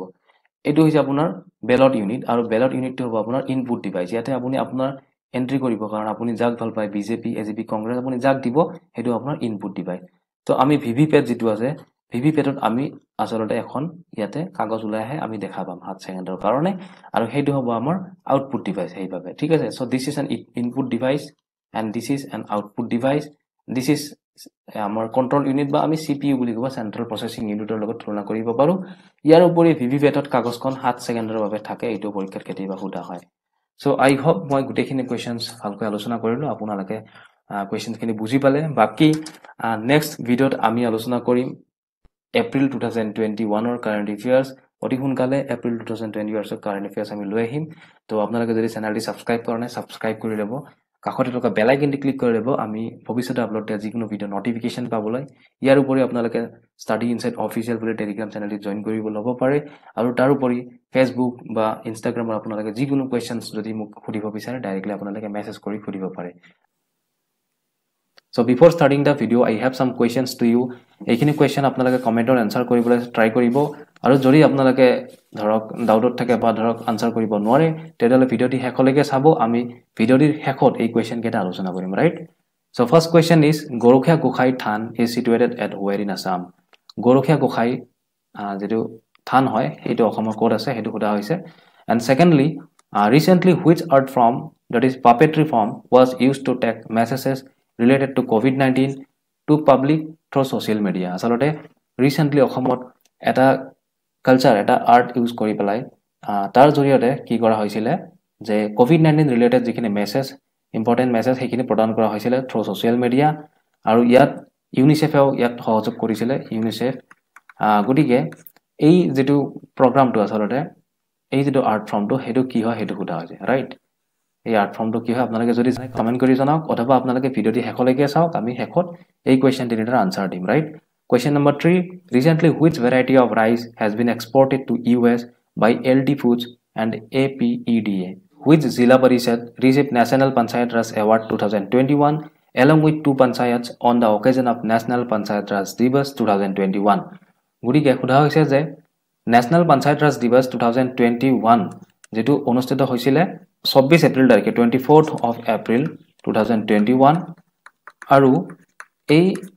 পঞ্চায়ত ৰাজ দিৱসত কি কৰা হৈছিল জিলা পৰিষদ বিলাকক আচলতে তেওঁলোকৰ বিভিন্ন গুণৰ ওপৰত ভিত্তি কৰি বিভিন্ন কম্পিটেন্সি বা তেওঁলোকৰ পাৰফৰমেন্সৰ ওপৰত ভিত্তি কৰি বেষ্ট জিলা পৰিষদ বিলাক ঘোষণা কৰা হৈছিল সেই হিচাপে নেশনাল পঞ্চায়ত ৰাজ এৱাৰ্ড 2021 পাবলৈ সক্ষম অসমৰ কোনখন জিলা হয় কোনখন জিলা পৰিষদ হয় আৰু সেইখন হৈছে তিনিচুকীয়া জিলা পৰিষদ ৰাইট ইয়াৰ লগতে কি হৈছে দুখন গাঁও পঞ্চায়ত এই জিলা পৰিষদৰ লগতে আকৌ দুখন গাঁও পঞ্চায়তেও এই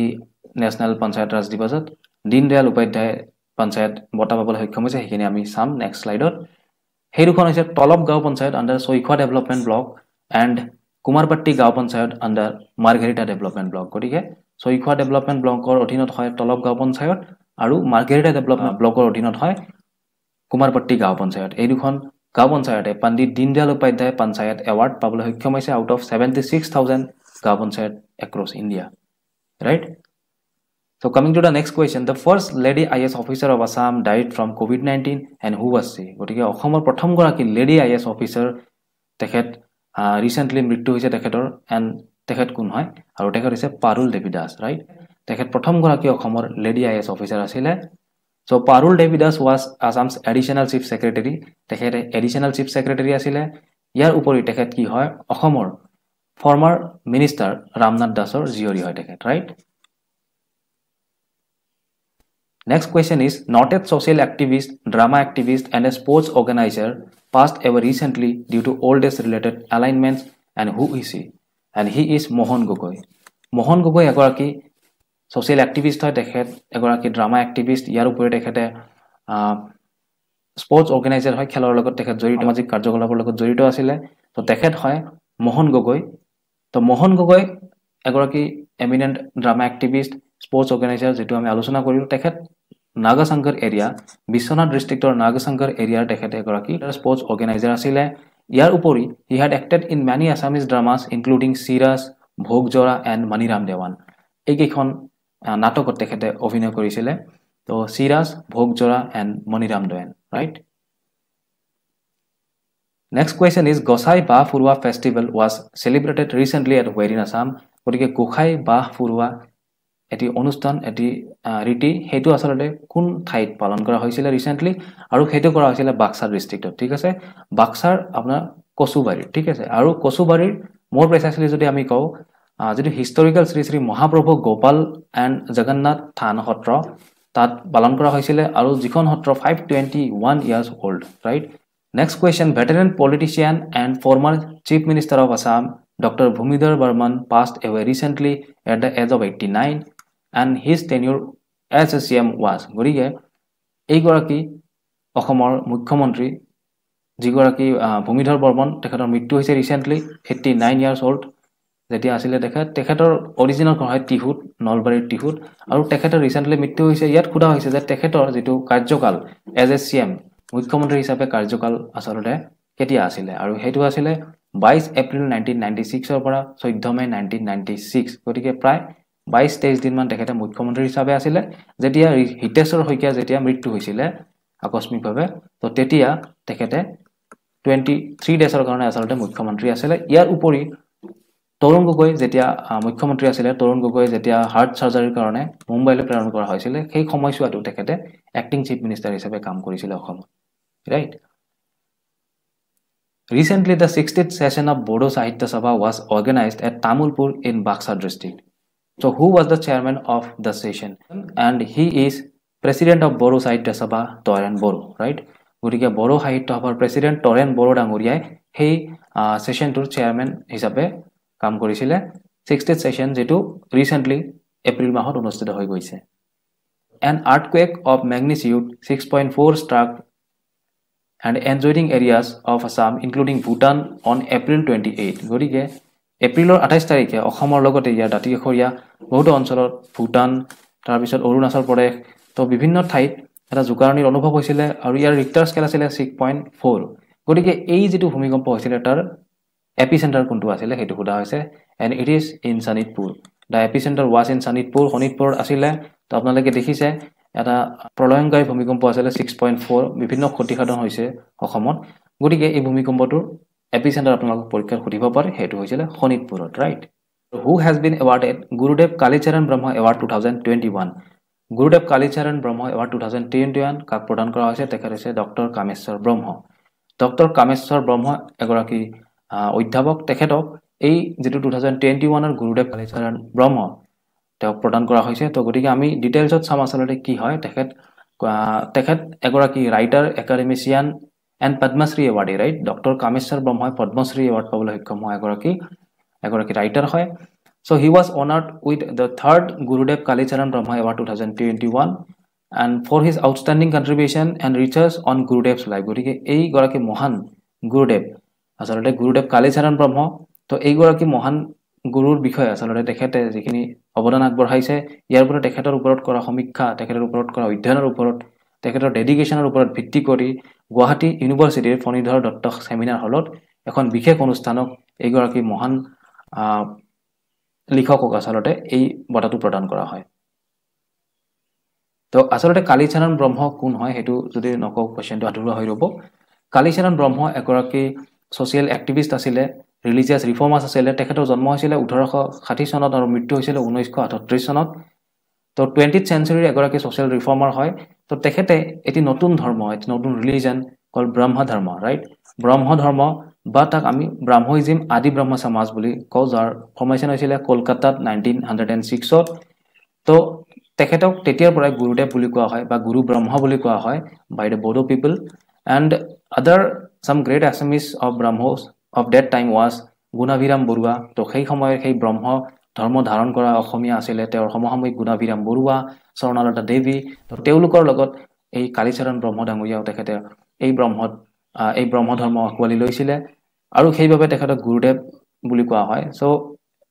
again he was the founder of Boro ছাত্ৰ সন্মিলনী গতিকে যেটো অল বড়ো ষ্টুডেন্টস ইউনিয়ন তাক বড়ো ছাত্ৰ সন্মিলনী বুলি কোৱা হয় গতিকে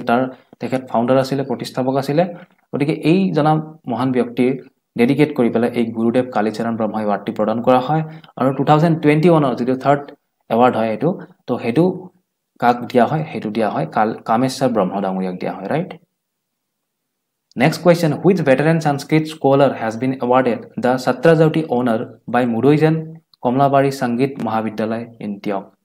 গতিকে মুৰৈজান কমলাবাৰী সংগীত মহাবিদ্যালয়ৰ দ্বাৰা ছত্ৰজ্যোতি এৱাৰ্ড যেটো ছত্ৰজ্যোতি অনাৰ হেতু প্ৰদান কৰা হয় ডক্টৰ আকন চন্দ্ৰ শইকীয়া তেখেত হয় কাকোজান কলেজৰ প্ৰিন্সিপাল ৰাইট ডক্টৰ আকন চন্দ্ৰ হৈগিয়া In which place in Assam tiger worm toilet is constructed by Oxfam India গটিকে Oxfam India বুলি এটি ইন্টাৰনেশনাল এনজিও তো গটিকে এই Oxfam India এনজিওটিৰ দ্বাৰা টাইগাৰ ওয়াৰ্ম টয়লেট এটি কনস্ট্ৰাক্ট কৰা হয় অসমত আৰু হেতু কোড কৰা হয় বাটাবাৰী গাঁও ইন মৰিগাঁও ৰাইট তো মৰিগাঁওৰ বাটাবাৰী গাঁৱত এই টাইগাৰ ওয়াৰ্ম টয়লেটটো আসলতে কনস্ট্ৰাক্ট কৰা হয় টাইগাৰ ওয়ার্ম টয়লেট মানে ইয়াতে ওয়ার্ম ইউজ করা হয় ওয়ার্ম মানে ইয়াতে কেঁচু ইউজ করা হয় তো এই কেঁচু বিলাকে কি কৰিব যিখিনি ওয়েস্ট থাকিব যিখিনি তো সেই ওয়েস্টখিনিক ডিকম্পোজ কৰিব আসলতে তো এটো এটা মডাৰ্ন টেকনিক হয় তো এই টাইগাৰ ওয়াৰ্ম টয়লেট আমাৰ মৰিগাঁৱত বাটাবাৰী গাঁৱত আসলতে কনস্ট্রাক্ট করা হয় right The researchers from which institution have developed a microfiltration process to remove the microplastics from seawater in order to prevent the inclusion of plastic residues in edible salt extracted from it, right? গটিকে আমি যে নিমখ আমি খাও আসলতে এই edible saltত কি হয় কেতিয়াবা কি হয় ইয়াত কিছুমান প্লাষ্টিক ৰেচিডিউস ৰৈ যায় কিয় ৰৈ যায় কাৰণ বৰ্তমান যিখিনি সি ওয়াটাৰ যিখিনি সাগৰৰ পানী তাত যথেষ্ট পৰিমাণে আমি সমীক্ষা বিলাকত গম পাওঁ মানে তাত যথেষ্ট পৰিমাণে মাইক্ৰোপ্লাষ্টিক লগ হৈ থাকে গটিকে এই মাইক্ৰোপ্লাষ্টিক বুলি ক'লে কি যিখিনি প্লাষ্টিক মানে আমি ক'ব পাৰো 1/4 বা 1/5 অফ 1 ইঞ্চ ৰাইট 1 ইঞ্চৰ যদি আপোনাৰ 1/4 বা 1/5 হয় তাক আমি মাইক্ৰোপ্লাষ্টিক বুলি ক'ব পাৰো গটিকে এনেকুৱা ধৰণৰ মাইক্ৰোপ্লাষ্টিক বিলাক সমুদ্ৰৰ পানীত লগ হৈ থাকে আৰু সেইবিলাক অৱশেষত যেতিয়া সল্ট এক্সট্ৰাকশন কৰে যেতিয়া নিমখ বনাই তেতিয়া তাত মিহলি হৈ যায় আৰু যিখিনি আমাৰ শৰীৰত যথেষ্ট ক্ষতি সাধন কৰে আমাৰ শৰীৰত বিভিন্ন মহামাৰী ক্যান্সাৰলৈকে এই যেটো ভেজাল থাকে হেতু আমাৰ শৰীৰত কৰিব পাৰে গটিকে সেই পদক্ষেপটো কিছুমান ৰিচাৰ্চাৰে লৈছে আৰু কোনটো ইনষ্টিটিউচনৰ সেই ৰিচাৰ্চাৰ বলে লৈছে হেতু খুদা হৈছে and definitely it is Indian institute of technology Guwahati গটিকে আইআইটি গুৱাহাটীৰ কিছুমান ৰিচাৰ্চ আছে আসলতে এই পদক্ষেপটো লৈছে যত তেওঁলোকে মাইক্ৰোপ্লাষ্টিক খিনি তেওঁলোকে মাইক্ৰোফিল্ট্ৰেশন প্ৰসেসৰ জৰিয়তে তেওঁলোকে ৰিমুভ কৰিব সাগৰৰ পানীৰ পৰা right Recently, Niti Aayog sanctioned an additional amount of rupees 1 crore to which district in Assam for securing the second rank among the 112 aspirational district in India. গটিকে নীতি আয়োগে কি কৰিছে এটি এডিশনাল ফান্ড ৰিলিজ কৰিছে 2021 অৰ আগষ্ট মাহত তেওঁলোকক অলৰেডি ফান্ড দিয়া হৈছিল ফৰ সিকিউৰিং দ্যাট সেকেন্ড ৰ্যাঙ্ক গটিকে সেইখন ডিস্ট্ৰিক্ট হৈছে দৰং ডিস্ট্ৰিক্ট গুটেই ইন্ডিয়াৰ ভিতৰত 112খন ডিস্ট্ৰিক্টৰ ভিতৰত দৰং ডিস্ট্ৰিক্টে নীতি আয়োগৰ এই সমীক্ষাটোত তেওঁলোকে দ্বিতীয় স্থান পাবলৈ সক্ষম হৈছে এসপিৰেশনাল ডিস্ট্ৰিক্টৰ আৰু সেইভাবে তেখেতসকলক সেইভাবে সেইখন ডিস্ট্ৰিক্টক আকৌ 1 crore এডিশনাল এটি তেওঁলোকক এমাউন্ট প্ৰদান কৰা হয় ৰাইট তো ইয়াৰ উপৰি আমি কিছুমান নোটছ আমি ইয়াতে আসলতে প্ৰেজেন্টলি দৰং ডিস্ট্ৰিক্ট কি হয় আপোনাৰ গুটেই নৰ্থ ইষ্টৰ ৰিজনৰ ভিতৰত প্ৰথম ৰ্যাঙ্ক কৰে আসলতে এসপিৰেশনাল ডিস্ট্ৰিক্ট হিচাপে আৰু ইয়াৰ উপৰি নীতি আয়োগে তেওঁলোকক আসলতে তেওঁলোকৰ যিখিনি চ্যালেঞ্জ মেথড থাকে বা যিখিনি তেওঁলোকৰ পাৰফৰম্যান্স থাকে সেই পাৰফৰম্যান্সৰ ওপৰত ভিত্তি কৰি আসলতে তেওঁলোকক ক্যাটেগৰাইজ কৰিছে আৰু বেসিক্যালি তেখেতসকলৰ জানুৱাৰী আৰু ফেব্ৰুৱাৰী 2021 অৰ যেটো পাৰফৰম্যান্স on the basis of that তেওঁলোকক বা সেইখন ডিস্ট্ৰিক্ট প্ৰধানকৈ এই এডিশনাল এমাউন্টটো স্যাংশন কৰা হৈছে ৰাইট তো secondly Udalguri district has also been entitled to receive an additional allocation of 7 crore আৰু উদালগুৰি ডিস্ট্ৰিক্টকো প্ৰদান কৰা হৈছে ইয়াৰ উপৰি বৰপেটা ডিস্ট্ৰিক্টত আসলতে তেওঁলোকৰ যেটো হেলথ এণ্ড নিউট্ৰিশনৰ ক্ষেত্ৰত যেটো গুড ৰ্যাঙ্ক বা যেটো আগস্থান সেইভাবে তেওঁলোকক কি কৰা হৈছে additional 3 crore rupees AD sanction কৰা হৈছে by নীতি আয়োগ ৰাইট তো next question recently a noted social activist founder of one of the apex NGOs of the state socio educational welfare association that is SEWA ঠিক আছে সেৱা বুলি যেটো NGO social educational welfare association সেই সেৱা এনজিওটোৰ ফাউন্ডাৰ হয় ইয়াৰ উপৰি এগৰাকী ওয়েল নন ৰাইটাৰ হয় former president of all Assam লেখিকা সমাৰোহ সমিতি আৰু অল আসাম লেখিকা সমাৰোহ সমিতিৰ ফৰ্মাৰ প্ৰেসিডেন্ট তেখেতৰ মৃত্যু হয় and who was she and she is none other than শান্তি গগৈ ৰাইট শান্তি গগৈ ৰঞ্জন গগৈৰ মা হয় আপোনালোকে ইয়াতে ইমেজত দেখিছে former chief justice of India and Rajya Sabha MP of নাও তো তেখেতৰ মাতৃ হয় শান্তি গগৈ ৰাইট তো তেখেতৰ ৰিসেন্টলি মৃত্যু হয় তো আমি ইন ডিটেইলছ চাম আসলতে শান্তি গগৈ কোন হয় তেখেত হয় অসমৰ মুখ্যমন্ত্ৰী ফৰ্মাৰ মুখ্যমন্ত্ৰী কেশৱ চন্দ্ৰ গগৈৰ ওয়াইফ তেখেতৰ ওয়াইফ হয় ইয়াৰ উপৰি তেখেতৰ জন্ম হৈছিল আগষ্ট 13 1934 যোগেশ চন্দ্ৰ বৰগোহাঁই আৰু পদ্ম কুমাৰী গোহাঁইৰ সন্তান হিচাপে গতিকে যোগেশ চন্দ্ৰ বৰগোহাঁই তেখেতৰ পিতৃ হয় আৰু পদ্ম কুমাৰী গোহাঁই তেখেতৰ মাতৃ হয় আৰু তেখেতৰ পিতৃ এমএলসি আছিল 1930s 1930-40 ভিতৰত তেখেতে এমএলসি আছিল স্বাধীন নোহোৱা ভাৰতত তেখেত MLC আছিলে যোগেশ চন্দ্ৰ বৰগোহাঁই ইয়াৰ উপৰি তেখেতৰ মাক আপোনাৰ পদ্মকুমাৰী গোহাঁই তেখেত আছিলে এক সময়ৰ মিনিষ্টাৰ যেতিয়া বিমলা প্ৰসাদ চলিহাৰ যেতিয়া চৰকাৰ আছিলে ইয়াৰ উপৰি মহেন্দ্ৰ মোহন চৌধুৰী যেতিয়া চৰকাৰ আছিলে সেই সময়ৰ কেবিনেট মিনিষ্টাৰ আছিলে পদ্মকুমাৰী গোহাঁই যিগৰাকী আমাৰ শান্তি গগৈৰ মাতৃ right again Shanti Gogoi had 3 sons 2 daughters and grandchildren so Shanti Gogoi was the proud mother of retired Air Marshal of Indian Air Force Anjan Kumar Gogoi যিগৰাকী retired Air Marshal of Indian Air Force তো তেখেত হৈছে বৰপুত্ৰ ইয়াৰ উপৰি former chief জাষ্টিস of India Ranjan Gogoi আপোনালোকে নিশ্চয় চিনি পায় তো সেই ৰঞ্জন গগৈৰ মাতৃ আৰু তাৰ উপৰি ৰাজ্যসভা এমপি তেখেত বৰ্তমানৰ ৰাজ্যসভা এমপি হয় আমি গম পাওঁ তো ইয়াৰ উপৰি consultant ইউৰোলজিষ্ট in United kingdom doctor Niranjan Gogoi গতিকে এই তিনিগৰাকী পুত্ৰ তেখেতৰ শান্তি গগৈ আৰু তাৰ উপৰি দুগৰাকী ডটাৰ তেখেত হৈছে ক্ৰমান্বয়ে ইন্দিৰা গগৈ আৰু নন্দিতা হাজৰিকা এই দুয়োগৰাকী অসম সিভিল সাৰ্ভিসৰ লগত জড়িত নন্দিতা হাজৰিকা ৰিসেন্টলি তেখেতে ৰিটায়াৰমেন্ট লৈছে তেখেত former state mission director of Assam state rural livelihood mission গতিকে অসম ৰাজ্যিক গ্ৰামীণ জীৱিকা অভিযানৰ ষ্টেট মিছন ডিৰেক্টৰ আছিল Nandita Hazarika who is sister of Ranjan Gogoi and daughter of Shanti Gogoi right so coming to the next question recently article 244A was in news and it was mentioned for which district in Assam aru heitu asalote অসমৰ কাৰ্বি আংলং আৰু ডিমা হাছাও ডিস্ট্ৰিক্টৰ ওপৰত আসলতে এই ডিস্ট্ৰিক্টখনৰ দুখনৰ লগত জড়িত যেতিয়া ৰাহুল গান্ধী অসমলৈ আহিছিলে তো বিফৰ ইলেকশন তেখেতে কেম্পেইনিংত আসলতে তেওঁলোকে কংগ্ৰেছ চৰকাৰ যদি চৰকাৰ গঠন কৰে তো তেওঁলোকে কি কৰিব তেওঁলোকে আসলতে কাৰ্বি আংলং বা ডিমা হাছাওক তেওঁলোকে অটোনমাস ষ্টেট হিচাপে তেওঁলোকে ডিক্লেয়াৰ কৰিব বুলি আসলতে কৈছিলে গতিকে এই যে অটোনমাস ষ্টেটৰ আৰ্টিকেল হেতু আসলতে আৰ্টিকেল 244 এৰ লগত জড়িত হয় সেইভাবে এই আৰ্টিকেলটো নিউজত আছিল আৰু এডু কাৰেন্ট এফেয়াৰ্স হিচাপে লোৱা হৈছে তো আমি আসলতে সাম আৰ্টিকেল 244 এ কি হয় so article 244A prescribe the formation of an autonomous state consisting of certain tribal areas of Assam and creation of a local legislature and council of ministers গতিকে autonomous state অৰ্থাৎ ষ্টেটৰ ভিতৰত এখন ষ্টেট হয় যিখনৰ নিজা লেজিসলেটৰ থাকিব নিজা ক্যাবিনেট অফ মিনিষ্টাৰ্স থাকিব গতিকে আৰ্টিকেল 244 এ বেসিক্যালি এইখিনি কথা কয় right Coming to the next question, recently Himanta Biswa Sharma has been debarred from campaigning for the ongoing Assam Assembly election for violating model code of conduct on the basis of which article of Indian Constitution. গতিকে ভাৰতীয় সংবিধানৰ কোনটো আৰ্টিকেলৰ ভিত্তিত আসলতে হিমন্ত বিশ্ব শৰ্মাক আসলতে কেম্পেইনিংৰ পৰা বিৰত ৰখা হৈছিল 48 আৱাৰ্ছৰ কাৰণে তেখেতক কেম্পেইনিং কৰিব বন্ধ কৰি দিয়া হৈছিল ইয়াৰ পিছত এইটো ৰিডিউস কৰি কমে 24 hours কৰি দিয়া হৈছিল গতিকে হেতু কোনটো আৰ্টিকেলৰ অধীনত হৈছিল and it is under article 324 right গতিকে মডেল কোড অফ কন্ডাক্ট ভায়োলেশনৰ লগত জড়িত থকা বুলি আসলতে ইলেকশন কমিশন অফ ইন্ডিয়া হেতু সিদ্ধান্ত লৈছিল তো article 324 আসলতে কি হয় so article 324 of the Indian Constitution provides that the power of superintendence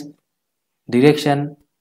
control of election to the parliament to the state legislature the office of the president of India the office of the vice president of India all shall be vested in the election commission গটিকে গুটেইখিনি বস্তু election কমিশনৰ হাতত থাকে 324 এ provide কৰে article 324 এ কয় যে আসলতে যিখিনি power থাকিব সুপাৰিনটেন্ডেন্স কৰা বা ডিৰেকশন দিয়া বা কন্ট্ৰোল কৰা গুটেইখিনি পাৰ্লিয়ামেন্টকে হক ষ্টেট লেজিসলেচাৰকে হক বা office of the president and vice president গুটেইখিনি আসলতে ইলেকশন কমিশনৰ হাতত থাকে তো এই আৰ্টিকেলটো আমাক এইখিনি কথা কয় right So coming to the next question, recently Numulika Refinery Limited, that is NRL, observed 29th Foundation Day on 22 April 2021 and it was established in the year. Gotike Numulika Refinery Limited, that is NRL, teuluke 29th Foundation Day teuluke palon korise on 22nd of April 2021 aru asalote khuda hoise je ei NRL asalote kiman sonot established hoisile and it is in 1993. আসলতে 1985 ৰ পৰা ইয়াৰ demand চলি আছিল 1985 যেতিয়া Assam accord হৈছিল তো ইয়াক Assam accord refinery বুলিও কোৱা হয় মনত ৰাখিব সো 1985 ত যেটো আসাম একৰ্ড হৈছিল বাই গভৰ্নমেন্ট ভাৰ্চেছ আসাম গণ পৰিষদ তো এই যেটো 1985 ৰ আসাম একৰ্ড হৈছিল তাৰে ভিত্তিতে 1993 ফুল ফ্লেজড হিচাপত আসলতে নুমুলিগড় ৰিফাইনাৰী লিমিটেড ফৰ্মেশন হৈছিল গটিকে টোটাল 28 ইয়াৰ্স হৈ গল তো এটো 29 ফাউন্ডেশন গল 22 এপ্ৰিল 2021 তাৰিখে অনুষ্ঠিত হয় ৰাইট ফাইনালি আমি আনসাৰ সেশনটো লৈ আহিছিলো আমি যি তিনিটা কোৱেশ্চন কৰিছিলো তো তাৰ আনসাৰ খিনি এনেকুৱা হয় যে গৰখীয়া গোখাইথান আসলতে সৰভোগ হৰভোগত অৱস্থিত হয় বৰপেটা ডিস্ট্ৰিক্টৰ হৰভোগত আৰু সেকেন্ড কোৱেশ্চনটো খুদা হৈছিল ইয়াত recently which art form puppetry was used to take messages related to COVID-19 to the public through social media আৰু হেতু হৈছিল পুতলা নাচৰ জৰিয়তে পুতলা নাচ বা যাক পুতলা ভাওনা বুলি কোৱা হয় তো এটো এটা অসমৰ বহুত পৌৰাণিক এটা পাপেট্ৰি অনুষ্ঠান হয় যেটোৰ জৰিয়তে আসলতে বিভিন্ন কথা বুজোৱা হয় আসলতে ভাওনাৰ ক্ষেত্ৰত ভাওনা বা বিভিন্ন সোশ্যাল কিছুমান ইস্যুৰ ওপৰত এই পাপেট্ৰি যেটো অনুষ্ঠান হেতু পৰিবেশন কৰা হয় গতিকে পুতলা নাচৰ সহায়ত কোভিড-19 ৰিলেটেড প্ৰটোকলখিনি বা যিখিনি ডুজ এণ্ড আনডুজ সেইখিনি আসলতে দেখুওৱা হৈছিল আৰু ইয়াত ইউনিসেফে সহযোগ কৰিছিল তো ইয়াত ভিডিও যিখিনি বনোৱা হৈছিল তাত ইউনিসেফে যথেষ্ট সহযোগ কৰিছিল ৰাইট কোৱেশ্চন নম্বৰ 3 আছিল The recently which variety of rice has been exported to US by LT Foods and APEDA আৰু হেতু হৈছে red rice যাক আমি বাওধান বুলি কওঁ আসলতে বাওধানত যথেষ্ট নিউট্ৰিয়েন্টস থাকে আৰু যিখিনি ইম্পৰ্টেন্ট নিউট্ৰিয়েন্টস থাকে সেইখিনি আমাৰ শৰীৰৰ কাৰণে বহুত বেছি জৰুৰী হয় উদাহৰণ স্বৰূপে আমি ক'ব পাৰো ইয়াত আইৰণৰ কন্টেন্টটো বহুত বেছি হয় ইয়াৰ উপৰি কিছুমান মিনাৰেলছ যিবিলাক মিনাৰেলছ নৰমেল চাউলত পোৱা নাযায় গতিকে সেই মিনাৰেলছখিনি আমি বাওধানত পাওঁ তো এটা সময়ত এই চাউলটো আসলতে এই যেটো ৰাইস ইয়াক আমাৰ অসমৰ মানুহে ইয়াক অবহেলা কৰিছিল ৰঙা চাউল বুলি ইয়াক নেগলেক্ট কৰিছিল এটা সময়ত এভয়েড কৰিছিল কিন্তু এইটো চাউলত যেটো নিউট্ৰিয়েন্টস আছে তাৰ যিখিনি গুণাগুণ সেইখিনি যথেষ্ট গুৰুত্বপূৰ্ণ হয় আজিৰ ডেটত সেইভাবে এই বাওধান বা ৰাইস যেটো ৰেড ৰাইস হেতু বহুত বেছি ভ্যালু আছে বৰ্তমান দিনত আৰু এইটো ইউএছ লৈ এক্সপোৰ্ট কৰা হৈছে বাই এলটি ফুডছ বুলি এটি কোম্পানী এণ্ড এপিডি এৰ সহযোগত right So before starting the video, I have a question to you. So আপোনালোকে এই কোৱেশ্চনটোৰ আনসাৰ কমেন্টত কৰিবলৈ ট্ৰাই কৰিব Question is that which national park of Assam is famous for golden langur? খুদা হৈছে যে আসলতে অসমৰ কোনখন ৰাষ্ট্ৰীয় উদ্যান সোণালী বান্দৰৰ বাবে বিখ্যাত আৰু আপোনালোকে এই কোৱেশ্চনটোৰ আনসাৰ কমেন্টত আপোনালোকে জনাব ঠিক আছে তো বিফোৰ ষ্টাৰ্টিং দা ভিডিও আমি আসলতে 2021 মে মাহত হৈ যোৱা অসমত হৈ যোৱা ইম্পৰ্টেন্ট এটা ঘটনা হৈছে যে নতুন গভৰ্ণমেন্ট ফৰ্মেশন আৰু নতুন কাউন্সিল অফ মিনিষ্টাৰ ফৰ্মেশন তো এই ক্ষেত্ৰত আমি গম পাও যে 2 মে তাৰিখে অসমত আসাম এছেম্বলি যেটো ৰিজাল্ট ডিক্লেয়াৰ কৰিছে আৰু আসলতে এই আসাম এছেম্বলিৰ ৰিজাল্টত কি হৈছিল মিত্ৰজোট আৰু মহাজোটৰ মাজত প্ৰতিদ্বন্দ্বিতা হৈছিল আৰু লগতে আছিল ৰাইজৰ দল আৰু আসাম জাতীয় পৰিষদ গতিকে এই ক্ষেত্ৰত অসমত চৰকাৰ বনাবলৈ সক্ষম হৈছে মিত্ৰজোট অৰ্থাৎ বিজেপি এজেপি আৰু ইউপিপিএল চৰকাৰ গতিকে বৰ্তমান যেখন 15th আমাৰ এছেম্বলি হয় অসমৰ গতিকে সেইখন এজেপি ইউপিপিএল আৰু বিজেপি মিত্ৰজোট চৰকাৰ হয় গতিকে 15 চিফ মিনিষ্টাৰ হিচাপে 10 মে তাৰিখে শপত গ্ৰহণ কৰিছে অসমৰ চিফ মিনিষ্টাৰ হিমন্ত বিশ্ব ডাঙৰীয়া আৰু তেওঁ যেটো শপত গ্ৰহণ কাৰ দ্বাৰা হৈছে হেতু বাই the governor of Assam Jagdish Mukhi at Srimanta Sankardev Kalakshetra right তো এইখিনি ব্ৰিফলি হয় আৰু আমি ইয়াৰ লগতে যিখিনি কাউন্সিল অফ মিনিষ্টাৰ সেইখিনি আমি আলোচনা কৰিম যেহেতু বহুত বেছি ইম্পৰ্টেন্ট হয় আজিকালি পৰীক্ষাত আমি দেখা পাও পৰ্টফোলিও বা কনস্টিটুৱেন্সি খুদি দিয়া হয় যিকোনো এগৰাকী মিনিষ্টাৰৰ গতিকে আমি সেইখিনি এবাৰ চাম ইয়াৰ উপৰি 13 নিউলি ইলেক্টেড এমএলএছ আচ্ছা তাৰ উপৰি 13 জন আসলতে এমএলএ কি কৰা হৈছে মন্ত্ৰিত্ব দিয়া হৈছে আৰু সেইখিনি কি হয় তেওঁলোকৰ পৰ্টফোলিও কি হয় আমি এবাৰ জাস্ট ব্ৰিফলি চাবলৈ ট্ৰাই কৰিম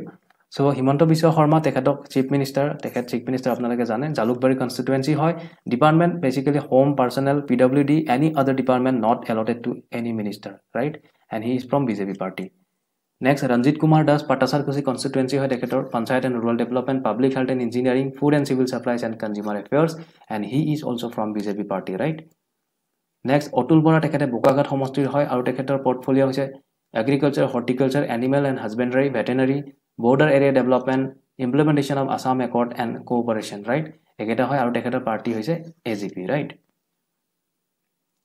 ইউজি ব্ৰহ্ম উলখাও গৌৰৱ ব্ৰহ্ম তেখেতৰ কনস্টিটুৱেন্সি হৈছে সাপাগুৰি বঙাইগাঁও আৰু ডিপাৰ্টমেন্ট হৈছে তেখেতৰ handloom and textile soil conservation welfare of plain tribe and backward classes in BTC and he is from the UPPL party United people's party liberal again Parimal Suklavidya he is from Dholai constituency and his department environment and forest fisheries excise ঠিক আছে একেটা তেখেতৰ department and তেখেত হৈছে BJP পাৰ্টিৰ Chandramohan Patwari Dharmapur constituency hoy dekhetor department hoy transport industries and commerce skill development welfare of minorities and dekhet BJP party hoy Kekhop Mohanta Koliabor constituency hoy health and family welfare science and technology information technology ei gutekhini dekhetor tottabodhanon hoy dekhete ei tinita doctor sai aru dekhetor party hoise AGP Ahom Gono Porikhod Ronos Pegu dekhet Dhemaji constituency hoy aru dekhetor department hoise education welfare of plain tribe backward classes non BTC right গটিকে যিখিনি BTC ৰ বাহিৰৰ welfare of plain tribe and backward classes তেখেতৰ অধীনৰ হয় আৰু তেখেত BJP দলৰ হয় বিজেপি পাৰ্টিৰ ৰাইট সঞ্জয় কিষানক তেখেত হৈছে তিনিচুকীয়া কনস্টিটুৱেন্সি আৰু তেখেতৰ ডিপাৰ্টমেন্ট হৈছে welfare of tea tribes labor and employment তেখেত বিজেপি দলৰ হয় Jogen Mohan তেখেত মহমৰা কনস্টিটুৱেন্সিৰ হয় তেখেতৰ ডিপাৰ্টমেন্ট হয় revenue and register management hills area development minerals and mines right তেখেত বিজেপি পাৰ্টিৰ হয় অজন্তা নেওগ গোলাঘাট কনস্টিটুৱেন্সিৰ হয় তেখেত হৈছে social welfare and finance বহুত বেছি ইম্পৰ্টেন্ট হয় finance আৰু তেখেত বিজেপি পাৰ্টিৰ হয় ৰাইট Ashok Singhal তেখেত ঢেকিয়াজুলি কনস্টিটুৱেন্সিৰ হয় আৰু তেখেত বিশেষকৈ গুৱাহাটী ডেভেলপমেন্ট আৰবান ডেভেলপমেন্ট আৰু ইৰিগেশন এই তিনিটা দপ্তৰ তেখেতে এই তিনিটা দপ্তৰৰ মন্ত্ৰী হয় আৰু তেখেত বিজেপি পাৰ্টিৰ হয় right Pijus Hazarika Jagirat constituency hai tekhet water resource information and public relations parliamentary affairs ekita hoise tekhetor department aru tekhetor political party hoy BJP right and finally Bimal Bora he is from Tingkhong constituency and his department are sports and youth welfare cultural affairs power and tourism and he is from BJP party right so ekhini asile amar election related current affairs joa mahot jehetu hoi gol briefly moi ekhini apnalokok jonabole try korisu jehetu ajikali ami dekha pau doctor বিলাক বা পৰ্টফলিও বা কনস্টিটুৱেন্সি কেতিয়াবা খুদা হয় পৰীক্ষাত কিছুমান পৰীক্ষা গটিকে হেইভাবে আমি জনাটো দৰকাৰ গটিকে আমি কাৰেন্ট এফেয়াৰ্স মে মাহৰ ইম্পৰ্টেন্ট কাৰেন্ট এফেয়াৰ্স কিন সাবলে ট্ৰাই কৰিম first question is former cricketer and member of Assam ৰাঞ্জি squad and ইয়ঙ্গাৰ brother of Sujoy Dutta Roy right Sujoy Dutta ৰয় যিগৰাকী vice president of district sports association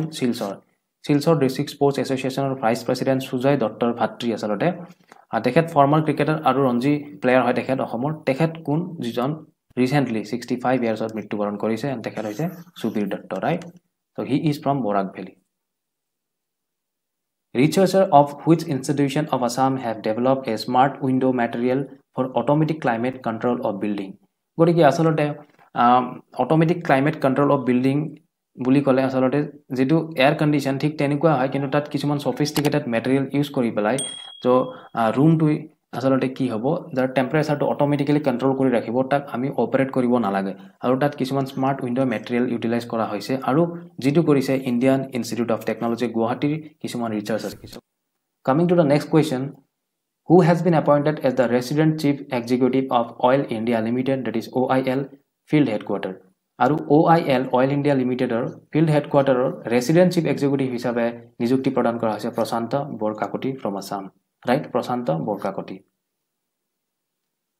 A team of DRDO that is Defense Research Development Organization is involved in the process of developing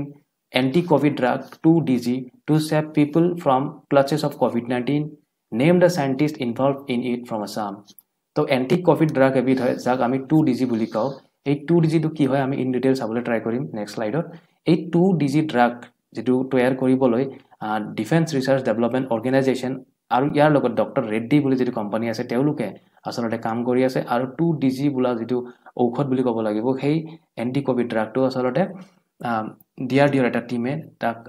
তৈয়াৰ কৰিবলৈ সক্ষম হৈছে আৰু সেই টিমটোত অসমৰ এগৰাকী scientist জড়িত হৈ আছে তেখেত কোন হয় and see is doctor jubilee বুৰকায়স্ত right doctor jubilee বুৰকায়স্ত so আসলতে 2DG কি হয় 2-deoxy D-glucose right 2-deoxy D-glucose এটো সাইন্টিফিক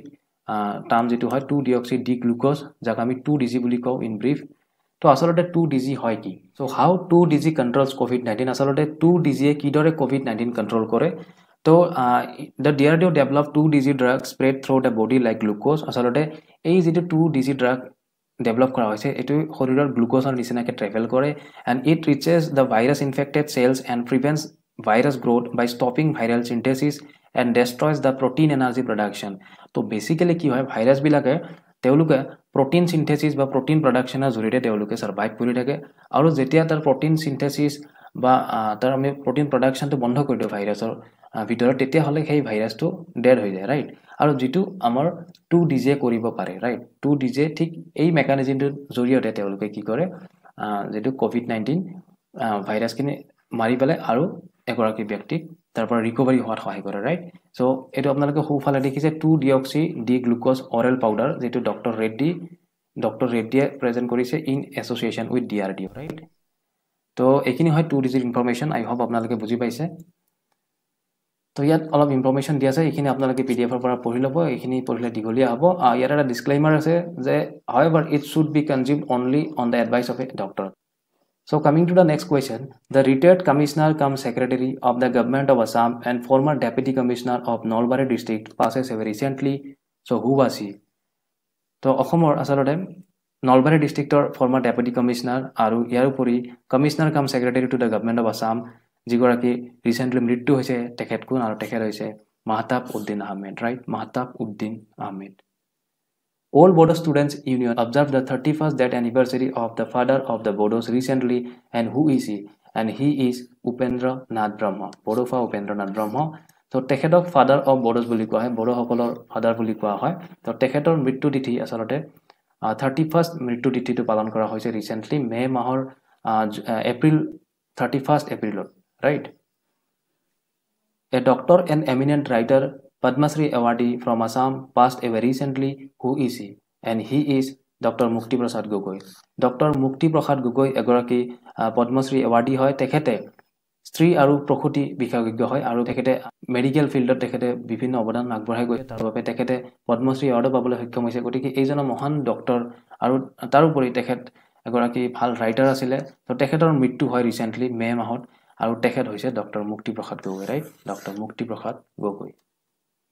তো মুক্তি প্ৰসাদ গগৈৰ বিষয়ে এটি আৰ্টিকেল পেপাৰৰ পৰা লোৱা হৈছে তো আপোনালোকে যেতিয়া পিডিএফ টি পঢ়িব আপোনালোকে এই ইনফৰমেশনখিনি পঢ়িব পাৰিব Coming to the next question, World Red Cross Day celebrated in Darang district by the Darang district branch of Indian Red Cross Society, that is IRCS, synchronizing with the worldwide celebration of World Red Cross Day. So what was the theme of the day? Asalতে World Red Cross Day 8 মে তাৰিখে পালন কৰা হয় এই যেটো World Red Cross Day এই Red Cross Day যেটো অসমৰ দৰং ডিস্ট্ৰিক্টত পালন কৰা হৈছিল তেওঁলোকে Darrang branch of Indian red cross society তেওঁলোকে আসলতে সেলিব্ৰেট কৰিছিল যদিও এটো ওয়াৰ্ল্ড ওয়াইড সেলিব্ৰেট হৈছিল গতিকে আসলতে প্ৰথমকে খুদা হৈছে যে এই ৰেড ক্ৰছ ডে যেটো আছিল তাৰ যেটো ইম্পৰ্টেন্ট থিম হেতু কি আছিল and it was together we are আনস্টেপেবল right together we are unstoppable তো মনত ৰাখিব বহুত বেছি ইম্পৰ্টেন্ট হয় এনেকুৱা থিম বিলাক আজিকালি খুব বেছি খুদা হয় পৰীক্ষাত right So actually the day signifies appreciation for the volunteers who are always ready to help the needy. The theme of this year was Together We Are Unstoppable. So 8 May tarikhe palan kora hoy World Red Cross Day. Right. Next question is who has been appointed as the principal secretary to the Chief Minister of Assam? Earlier who was posted as the principal secretary of the Department of Health and Family Welfare, and he is Samir K Sinha. Samir K Sinha. Samir K Sinha principal secretary to the Chief Minister of Assam hisabe niyukti pradhan kora hoy ইয়াৰ আগতে তেখেতে principal secretary আছিল health department right health and family welfare department Coming to the next question, which eminent writer veteran journalist passed away recently at the age of 89, and he is Homen Borgohain. Homen Borgohain devor 89 years boyokot asalate mrityu hoy due to post covid-19 complication tekhetor mrityu hoy aru tekhetor তেখেত এগৰাকী বিখ্যাত সাহিত্যিক আছিল writer আছিল veteran journalist আছিল সাংবাদিক আছিল গতিকে এইগৰাকী মহান সাহিত্যিকক আমি হেৰুৱাও মে মাহত 2021 ৰ মে মাহত গতিকে তেখেতৰ বিষয়ে এটি সেপাৰেট ভিডিও মই বনাইছো অলৰেডি তো আপোনালোকে যদি এই ভিডিওটি চোৱা নাই ডেসক্ৰিপচনত লিংক দিয়া আছে অথবা আই বটনত আপোনালোকে ভিডিওটি পাই যাব Coming to the next question, where in a tragic incident a herd of 18 wild elephants were killed after being struck by a massive lightning. আসলতে লাইটনিং অৰ্থাৎ বজ্ৰপাতৰ ফলত 18টা হাতীৰ মৃত্যু হৈছিল আপোনালোকে গম পাইছিলে গতিকে এই 18টা হাতীৰ যেটো এটা মেসিভ লাইটনিংত বজ্ৰপাতৰ মৃত্যু হৈছিল হেতু কোড হৈছিল ঘটনাটো কোড হৈছিল হেতু কোডা হৈছে and it is in Kondoli Hill যেটো কণ্ডলি এৰিয়া হয় কণ্ডলি এৰিয়া আসলতে এটা কণ্ডলি হিল বুলি ফৰেষ্ট ৰিজাৰ্ভ এটা প্ৰপোজড ফৰেষ্ট ৰিজাৰ্ভ হয় ইয়াৰ উপৰি এক বামুনি হিল বুলি কোৱা হয় যেটো নগাঁও ডিস্ট্ৰিক্টৰ নগাঁও জিলাত অৱস্থিত হয় এই কণ্ডলি এৰিয়াত হৈছিল এই কণ্ডলি হিল অথবা কণ্ডলি এৰিয়াত এই যেটো বজ্ৰ হৈছিল আৰু তাৰ ফলত 18টা হাতী একেলগে আসলতে কি হৈছিল মৃত্যু হৈছিল right Coming to the next question, who has been appointed as the Advocate General of Assam by Government of Assam, and he is Devojit Soikia. Devojit Soikia এগৰাকী ব্যক্তি আপোনালোকে নিশ্চয় চিনি পায় তেখেত আসাম ক্ৰিকেট এছ'চিয়েশ্যনৰ তেখেত সেক্ৰেটাৰী হয় তো তেখেতক এডভোকেট জেনেৰেল অফ আসাম হিচাপে নিযুক্তি প্ৰদান কৰা হৈছে ৰিসেন্টলি তো দেৱজিৎ শইকীয়া ৰাইট তো ইয়াৰ লগত সংগতি ৰাখি কিছুমান ইম্পৰ্টেন্ট কোৱেশ্চন আমি জানিব লাগে আসলতে এডভোকেট জেনেৰেল অফ এ ষ্টেটক কোনে আসলতে এপইন্ট কৰে তেখেতক গভৰ্ণৰে এপইন্ট কৰে ঠিক আছে আৰু it deals with article 165 আসলতে advocate general for a state is mentioned in Article 165 of Indian Constitution, right? Again, the governor of each state shall appoint a person who is qualified to be appointed as a judge of High Court, could be Advocate General for the state. গতিকে যিকোনো এগৰাকী senior জাজক state হাই কোৰ্টৰ senior জাজক আচলতে গভৰ্ণৰে তেখেতক advocate general হিচাপে appoint কৰিব পাৰে, right? Again, earlier the governor of Assam appointed Debajit Saikia as the senior advocate as senior standing counsel government of Assam. তেখেত এগৰাকী senior advocate আছিলে senior standing counselor government of Assamৰ। ইয়াৰ উপৰি supreme কোৰ্টৰ তেখেত কি আছিলে ৰিপ্ৰেজেন্টেটিভ হিচাপে কাম কৰিছিলে for government of Assam, right? অসমৰ ৰিপ্ৰেজেন্টেটিভ হিচাপে সুপ্ৰিম কোৰ্টত তেখেতে কৰ্মৰত আছিলে and he is also the secretary of Assam Cricket Association, right? Coming to the next question, the Assam Health Department has approved a separate lab for COVID-19 RT-PCR test in which district? And it is in Dhubri district, right? আসলে COVID-19 RT-PCR test কি হয় হেতু আমি জানিম। তো আসলে RT-PCR মানে কি real time transverse transcription polymerase chain ৰিয়েকশন। তো আসলে এটো হয় নেকি? তো মনত ৰাখিব COVID-19 টেষ্ট কৰিবলৈ প্ৰধানকৈ তিনিটা টেষ্ট ব্যৱহাৰ কৰা হয়। যেটো হৈছে প্ৰথমটো হৈছে এন্টিবডি টেষ্ট, যেটো আগতে কৰা হৈছিল, আজিকালি ঠিক কৰা নহয়। তাৰ পিছত হৈছে ৰেপিড এন্টিজেন টেষ্ট আৰু তাৰ পিছতটো হৈছে RT-PCR টেষ্ট, RT-PCR। আৰু যেটো বহুত বেছি একুৰেট হয় RT-PCR, যেটো হাইলি একুৰেট আৰু মানে প্ৰপাৰ বুলি কোৱা হয়, যেটো গোল্ড ষ্টেণ্ডাৰ্ড প্ৰদান কৰা হৈছে ইয়াক, যেটো RT-PCR বুলি কোৱা হয়। তো এন্টিবডি টেষ্টটো আসলে এটোত কি কৰা হয়, ফাৰ্স্ট যেটো এন্টিবডি টেষ্ট ইয়াত ব্লাড স্যাম্পল লোৱা হয় আপোনাৰ, আৰু সেই ব্লাড স্যাম্পলটোত আসলে চোৱা হয় যে আপোনাৰ এন্টিবডি কিমান ষ্ট্ৰং হৈছে, ৰাইট? তো আপোনাৰ যদি এন্টিবডি বহুত বেছি ষ্ট্ৰং হৈ আছে দ্যাট মিন্স আপোনাক হয়তো সেই ভাইৰাছটো এটেক কৰিব পাৰে, ৰাইট? তো উদাহৰণ হিচাপে যদি আমি বুজো, আসলে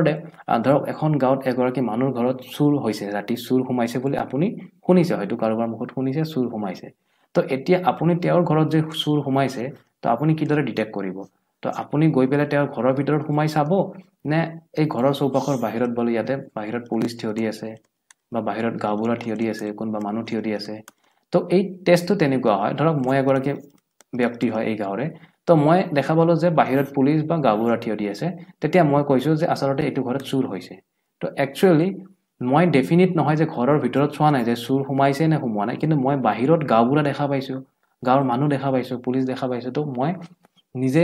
এজিউম কৰিছো যে আসলে হয়তো চুৰ হৈছে। তো এই টেষ্টটো তেনেকুৱা হয় এন্টিবডি টেষ্টটো, য'ত আমাৰ ব্লাড স্যাম্পলত চোৱা হয় যে এন্টিবডি শক্তিশালী হৈ উঠিছে নেকি, প্ৰেজেন্ট হৈছে নেকি বেছিকৈ। তো যদি এন্টিবডি বহুত বেছি ডেভেলপ হৈছে দ্যাট মিন্স সেই ব্যক্তিগৰাকী হয়তো ভুক্তভোগী হ'ব পাৰে COVID-19ৰ। গতিকে সেই কাৰণে এই যেটো টেষ্ট ইয়াক বহুত বেছি প্ৰাধান্য দিয়া নহয়। ৰেপিড এন্টিজেন টেষ্ট, সেকেন্ড টেষ্টটো ৰেপিড এন্টিজেন টেষ্ট, ইয়াত আমাৰ যিখিনি স্ৱেব কালেকশ্যন কৰা হয় নেজেল বা আমাৰ মুখৰ পৰা, এই স্ৱেবখিনিৰ পৰা কি কৰা হয় যেটো ভাইৰেল প্ৰটিন যিখিনি থাকে, এন্টিজেন যিখিনি থাকে সেইখিনি ডিটেক্ট কৰা হয়। আসলে এইটো ইয়াতকৈ এন্টিবডি টেষ্টতকৈ কিছু বেছি প্ৰেচাইজ হয়, right? And the third one is RT-PCR. আসলে RT-PCR নো কি হয়? ইয়াক কোৱা হয় ৰিয়েল টাইম ট্ৰান্সভাৰ্স ট্ৰান্সক্ৰিপশন পলিমাৰেজ চেইন ৰিয়েকশন। আসলে কি হয় আমাৰ যিখিনি ভাইৰাছ হয় কোভিড ভাইৰাছ, তেওঁলোকৰ সিহঁতৰ গাত মানে কি থাকে আপোনাৰ RNA থাকে, ৰিঅক্সি নিউক্লিক এসিড, ঠিক আছে? Ribonucleic acid, sorry ribonucleic acid. তো এই যেটো রাইবোনিউক্লিক এসিড থাকে এইটোক আসলে কি কৰা হয় ৰিভাৰ্স ট্ৰান্সক্ৰিপশন কৰি পেলাই DNA লৈকে কনভাৰ্ট কৰা হয়। DNA হৈছে ডাবল ষ্ট্ৰেন্ডেড নিউক্লিক এসিড, ৰাইট? এনেকুৱা দুটা হেই থাকে, স্ট্ৰিপ থাকে। তো RNA কি কৰা হয় ইয়াক আল্ট্ৰাফাই কৰি পেলাই DNA লৈকে ট্ৰান্সফাৰ কৰা হয় আৰু ইয়াক কি কৰা হয় বেছি ইনক্ৰিজ কৰি দিয়া হয়, যাক আমি প্ৰত্যক্ষ কৰিব পাৰো বা ডিটাৰমাইন কৰিব পাৰো। যেতিয়া RNA সোমাই থাকে বডিত তেতিয়াহলে তাক আমি ডিটাৰমাইন কৰিব নোৱাৰো। আসলে COVID-19 ভাইৰাছৰ RNA আমি ডিটাৰমাইন কৰিব নোৱাৰো। যদি তাক ৰিভাৰ্স ট্ৰান্সমিশন কৰা হয় তেতিয়াহলে হি DNA লৈকে কনভাৰ্ট হয়, আল্ট্ৰাফাই হৈ যায়, বাঢ়ি যায় আৰু তাক আমি তেতিয়া ডিটাৰমাইন কৰিব পাৰো। And in this way আমি কি কৰিব পাৰো একচুয়ালি সেই ব্যক্তিগৰাকী COVID-19 ভাইৰাছ প্ৰেজেন্ট আছে নে নাই বডিৰ ভিতৰত তাক আমি ক'ব পাৰো, right? So RT-PCR is more accurate and more efficient technique, আমি ক'ব লাগিব। সো গোল্ড ষ্টেণ্ডাৰ্ড হিচাপে সেইভাবে আখ্যা দিয়া হয়। তো ইন ডিটেইল এইখিনি আছিল, টোটাল 3টা টেষ্ট কৰা হয়। আপোনালোকে যদি ইমান দিনে যদি কনফিউজনত আছিল আসলে কি হয় টেষ্ট কেইটা, মই ভাবো অলপ হলে আপোনালোকে বুজাত এইটো ভিডিও চোৱাৰ পিছত সক্ষম হ'ব। So next, coming to the next question, who has been appointed as the Speaker of the 15th Assam Legislative Assembly? আৰু অসমৰ 15th Legislative Assembly যিখন 15 নম্বৰ বিধান সভা তাৰ স্পিকাৰ হিচাপে আসলে অধ্যক্ষ হিচাপে কাক নিযুক্তি প্ৰদান কৰা হৈছে? And he is Vishwajit Doimari, right? Vishwajit Doimari is from BJP party. Recently he joined BJP party. Earlier he was in BPF, if I am not wrong, right? So 15 legislative assembly যেটো আজিগৰাকী speaker হয় তেখেত হয় বিশ্বজিৎ দৈমাৰী আৰু পৰীক্ষাত কেতিয়াবা deputy স্পিকাৰৰ কথা সুধি দিব পাৰে উপাধ্যক্ষ তেখেত কোন হয় তেখেত হৈছে নুমল মমিন right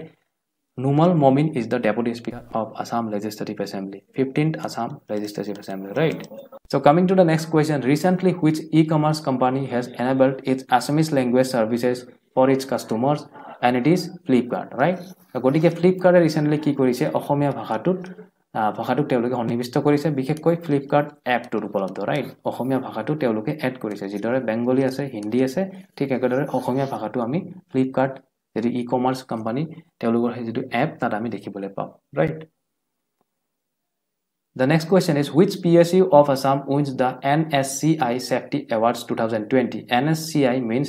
National Safety Council of India যেটো National Safety Council of India 2020 Safety Awards পাবলৈ সক্ষম হোৱা অসমৰ প্ৰতিষ্ঠানটো হৈছে Brahmaputra polymer and cracker limited right Brahmaputra cracker and polymer limited যেটো BPCL বুলি কোৱা হয় আৰু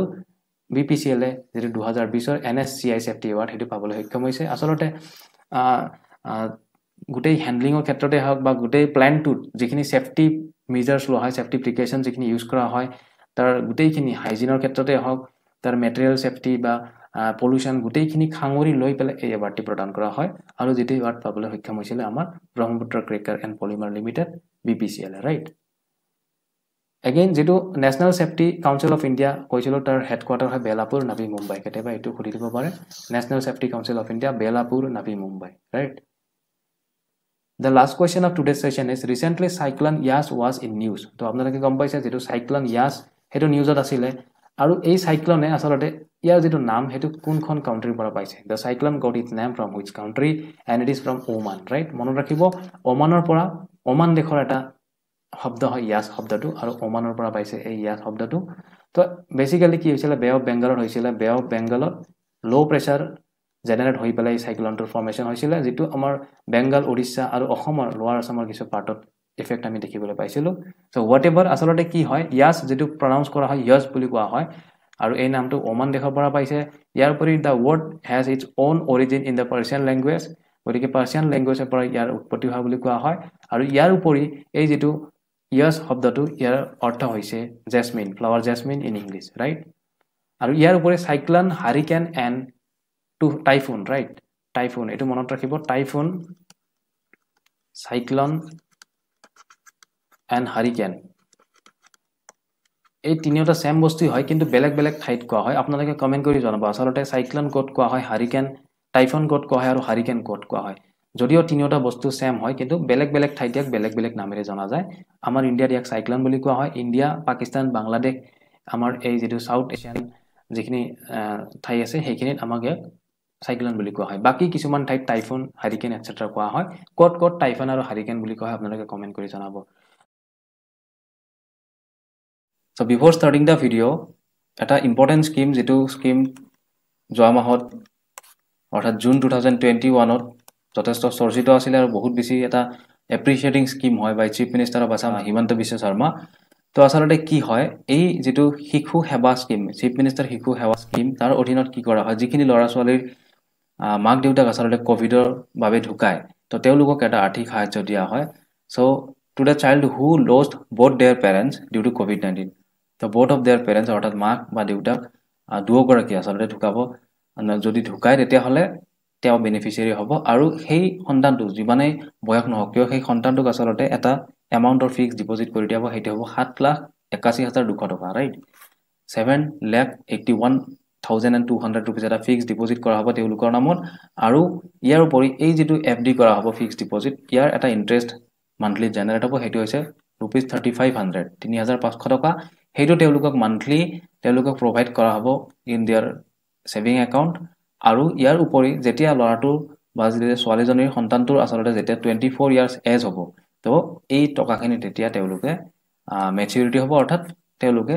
সেইখিনি উইথড্ৰ কৰিব পাৰিব ডাইৰেক্টলি ৰাইট তো এখিনি আছিল এইটো স্কিমৰ বিষয়ে চিফ মিনিষ্টাৰ শিশু সেৱা স্কিম বহুত বেছি ইম্পৰ্টেন্ট স্কিম হয় পৰীক্ষাত আহিব পাৰে আপোনালোকে পঢ়িব ভালকৈ এইটো ইয়াৰ উপৰি এটা ইম্পৰ্টেন্ট ঘটনা হেতু হৈছে যে ফৰেষ্টম্যান অফ ইন্ডিয়া যাদৱ পায়েং আপোনালোকে জানে তেখেতক মেক্সিকোলৈকে ইনভাইট কৰা হৈছে তো মেক্সিকোত আসলতে গ্ৰীনাৰী বনাবলৈ সো তেওঁলোকে যাদৱ পায়েঙৰ বিষয়ে যথেষ্ট শুনিছে যেহেতু যাদৱ পায়েং বৰ্তমান অকল অসম বা ভাৰততে নহয় গোটেই পৃথিৱীতে চৰ্চিত হয় গতিকে তেখেতৰ আৰ্হি বা তেখেতৰ আচলতে কৰ্মৰাজিৰ পৰা অনুপ্ৰাণিত হয় তেওঁলোকে মেক্সিকৰ এটা এনজিঅ বেসিক্যালি এটা তেওঁলোকৰ লগত ডিল কৰিছে ইয়াৰ উপৰি মেক্সিকো গভৰ্ণমেণ্ট আৰু কিছুমান এনেকুৱা অটোনমাস বডি যিবিলাকে এনভাইৰনমেন্টৰ ওপৰত কাম কৰে তেওঁলোকে আচলতে তেওঁক ইনভাইট কৰিছে আৰু তেওঁ সেপ্টেম্বৰ 2021ত তেখেতে মেক্সিকোলৈ ৰাওনা হ'ব তো তেওঁক ফ্ৰী ভিসা তেওঁলোকে প্ৰভাইড কৰিছে অলৰেডি তো বেসিক্যালি কি হয় সেপ্টেম্বৰ অক্টোবৰ আৰু নৱেম্বৰ এই তিনিটা মাহত সেই সময়খিনি মেক্সিকোত গছ ৰোপণ কৰিবলৈ আচলতে ভাল সময় হয় গতিকে বছৰৰ প্ৰতিটো বছৰতে যেতিয়ালৈকে ডিলটো থাকে তো প্ৰতিটো বছৰৰে সেপ্টেম্বৰ অক্টোবৰ আৰু নৱেম্বৰ মাহত তেখেতে মেক্সিকোত থাকিব তো আচলতে যাদৱ পায়েঙৰ লগত মেক্সিকান এনজিঅ এটা যেটোৰ নাম হৈছে ফাউণ্ডেশ্যন এষ্টেকা সেই ফাউণ্ডেশ্যন এষ্টেকা বুলি যেটো মেক্সিকান এনজিঅ তো তেওঁলোকে কোলাবৰেট কৰিছে on এনভাইৰনমেন্টাল project in the north American country right তো coming to the question First question. Recently, in some parts of Lower Assam, including Udalguri district, some yellow-colored species of frog has been spotted, which were assumed as golden poison frog. Right? ইয়াৰ ওপৰত এটি video' দিয়া হৈছে আপোনালোকে যদি চোৱা নাই ডেছক্ৰিপশ্যনত পাই যাব তো বহুতে হয়তো চাইছে তো ইন ডিটেইল মই অলৰেডি কৈছিলোঁ সেইটো ভিডিঅ'ত যে আচলতে কি হয় অসমৰ লোৱাৰ আছামৰ কিছুমান পাৰ্টত উদাহৰণস্বৰূপে ওদালগুৰি ডিষ্ট্ৰিক্টত কি হৈছিলে কিছুমান হালধীয়া ৰঙৰ ফ্ৰগ অৰ্থাৎ ভেকুলী দেখিবলৈ পোৱা গৈছিলে আৰু সেই ভেকুলীবিধক কি বুলি ভবা হৈছিলে যে poison frog golden poison frog ফাইলবেছ টেৰিবিলিছ বুলি কোৱা হয় সেই ফ্ৰগবিধ বুলি ভবা হৈছিলে বিভিন্ন প্ৰত্যক্ষদৰ্শীয়ে কৈছিলে কিন্তু সেইটো নহয় তো পিছত আচলতে যেটো ফ্ৰগ বুলি গম পোৱা গ'ল সেইটো হৈছে দ্য ইণ্ডিয়ান বুল ফ্ৰগ কিন্তু ব্ৰিডিঙৰ সময়ত তেওঁলোকে হালধীয়া হৈ যায় তো ছিজনেল তেওঁলোকৰ যেটো ব্ৰিডিং হয় ৰিপ্ৰডাকশ্যন হয় সেই সময়ত এই মেল ফ্ৰগবিলাক হালধীয়া হৈ যায় আৰু সেইটো আচলতে কোনো গোল্ডেন পয়জন ফ্ৰগ নহয় সেইটো ডেঞ্জাৰাছ ফ্ৰগ নহয় সেইটো ইণ্ডিয়ান বুল ফ্ৰগে হয় ৰাইট যাক আমি হেপ্লোবেট্ৰাছ টাইগাৰিনাছ বুলি কওঁ তো ইয়াৰ ওপৰত এটা ডিটেইলছ ভিডিঅ' অলৰেডি বনাইছোঁ আপোনালোকে ডেছক্ৰিপশ্যনত আছে চাই ল'ব পাৰে ৰাইট তো coming to the next question recently the author of পাতাল Bhairavi কায়াকাল্প as well as recipient of Sahitya Academy and Saraswati Samman, novelist and short story writer, passed away. So who is he? And he is none other than Lakshminandan Bora. অসমৰ এজন বিখ্যাত সাহিত্যিক জনপ্ৰিয় সাহিত্যিক বহুত গল্পৰাজি তেখেতৰ উপন্যাস চুটি গল্প তেখেতে লিখি থৈ গৈছে তো তেখেত লক্ষ্মীনন্দন বৰা তেখেতৰ প্ৰধান সংকলন বা প্ৰধান তেখেতৰ যদি আমি ইম্পৰ্টেণ্ট কিতাপ ক'ব লাগে তেতিয়াহ'লে পাতাল ভৈৰৱী যথেষ্ট চৰ্চিত কায়াকল্প ইয়াৰ উপৰি তেখেতে সাহিত্য একাডেমী বঁটাও পাইছিলে সৰস্বতী সন্মান পাইছিলে সৰস্বতী সন্মান তো গতিকে এইগৰাকী হৈছে লক্ষ্মীনন্দন বৰা যিগৰাকী ব্যক্তিৰ জুন মাহত মৃত্যু হয় June 2021 right On 5th of June 2021, Raimana is declared as the 6th National Park of Assam. So it is a contiguous part of which forest reserve? তো আপোনালোকে গম পায় ৰাইমনা ন্যাশনাল পাৰ্ক কোকৰাঝাৰত অৱস্থিত হয় আমি যদি প্ৰিসাইজলি কওঁ গোসাইগাঁও ইন কোকৰাঝাৰ ৰাইট তো এইখন Raimona national park 6 national park of Assam 5 June বিশ্ব পৰিৱেশৰ দিনা ঘোষণা কৰা হৈছিল এই ৰাইমনা ন্যাশনাল পাৰ্কখন আচলতে কোনখন ফৰেষ্ট ৰিজাৰ্ভৰ কণ্টাজিয়াছ পাৰ্ট হয় আৰু সেইখন হৈছে চিৰাং ৰিপু forest reserve right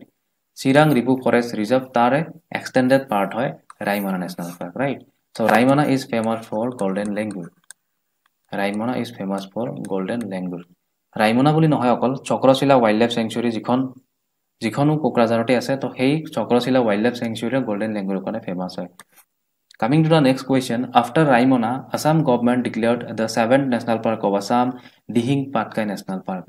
So among all the states in India, in terms of numbers of national park, so in terms of number of national park, অর্থাৎ ৰাষ্ট্ৰীয় উদ্যানৰ সংখ্যাৰ ভিত্তিত আচলতে অসমৰ ৰেংকটো কি হয় সেইটো হোৱা আছে the rank of Assam গতিকে ৰাইমনাখন নেশনাল পাৰ্ক হৈ গ'ল টোটাল 7খন নেশনাল পাৰ্ক হৈ গ'ল অসমত তো সেই হিচাপত অসমৰ ৰেংকটো গোটেই ইণ্ডিয়াৰ ভিতৰত বৰ্তমান তৃতীয় মই অলৰেডি আগৰ ভিডিঅ'বিলাকত কৈছো থাৰ্ড হয় so first is Madhya Pradesh second is Andaman and Nicobar 9খন national park আছে ৰাইট আৰু থাৰ্ড ইজ আসাম য'ত 7 নেশনাল পাৰ্ক আছে মধ্য প্ৰদেশত কিমানখন নেশনাল পাৰ্ক আছে হেতু আপোনালোকে মোক কমেন্ট কৰি জনাব ঠিক আছে so Andaman and Nicobar island এখন ইউনিয়ন টেৰিটৰি হয় তাত 9খন নেশনাল পাৰ্ক আছে আৰু অসমত 7খন সো টোটাল 7খন নেশনাল পাৰ্ক হিচাপে আমাৰ অসম বৰ্তমান 3 নম্বৰ পজিচনত পৰিগণিত হৈছে right Recently, Hindustan Unilever Limited, that is HUL, initiated a mission to provide support for COVID-19 care where they contributed ventilators, face masks, oxygen concentrators, 6 lakh lifebuoy sanitizer sachets and over 40,000 Horlicks sachets to the Tinsukia district administration. So the name of the mission is তো it is hope তো hope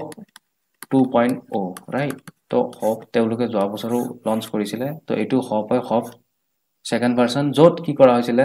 Hindustan Unilever লিমিটেডে বিভিন্ন ঠাইত কৰিছে কিন্তু recently যেটো অসমত কৰা হৈছিলে অসমৰ তিনিচুকীয়া ডিস্ট্ৰিক্ট এডমিনিষ্ট্ৰেচনৰ লগত তাৰ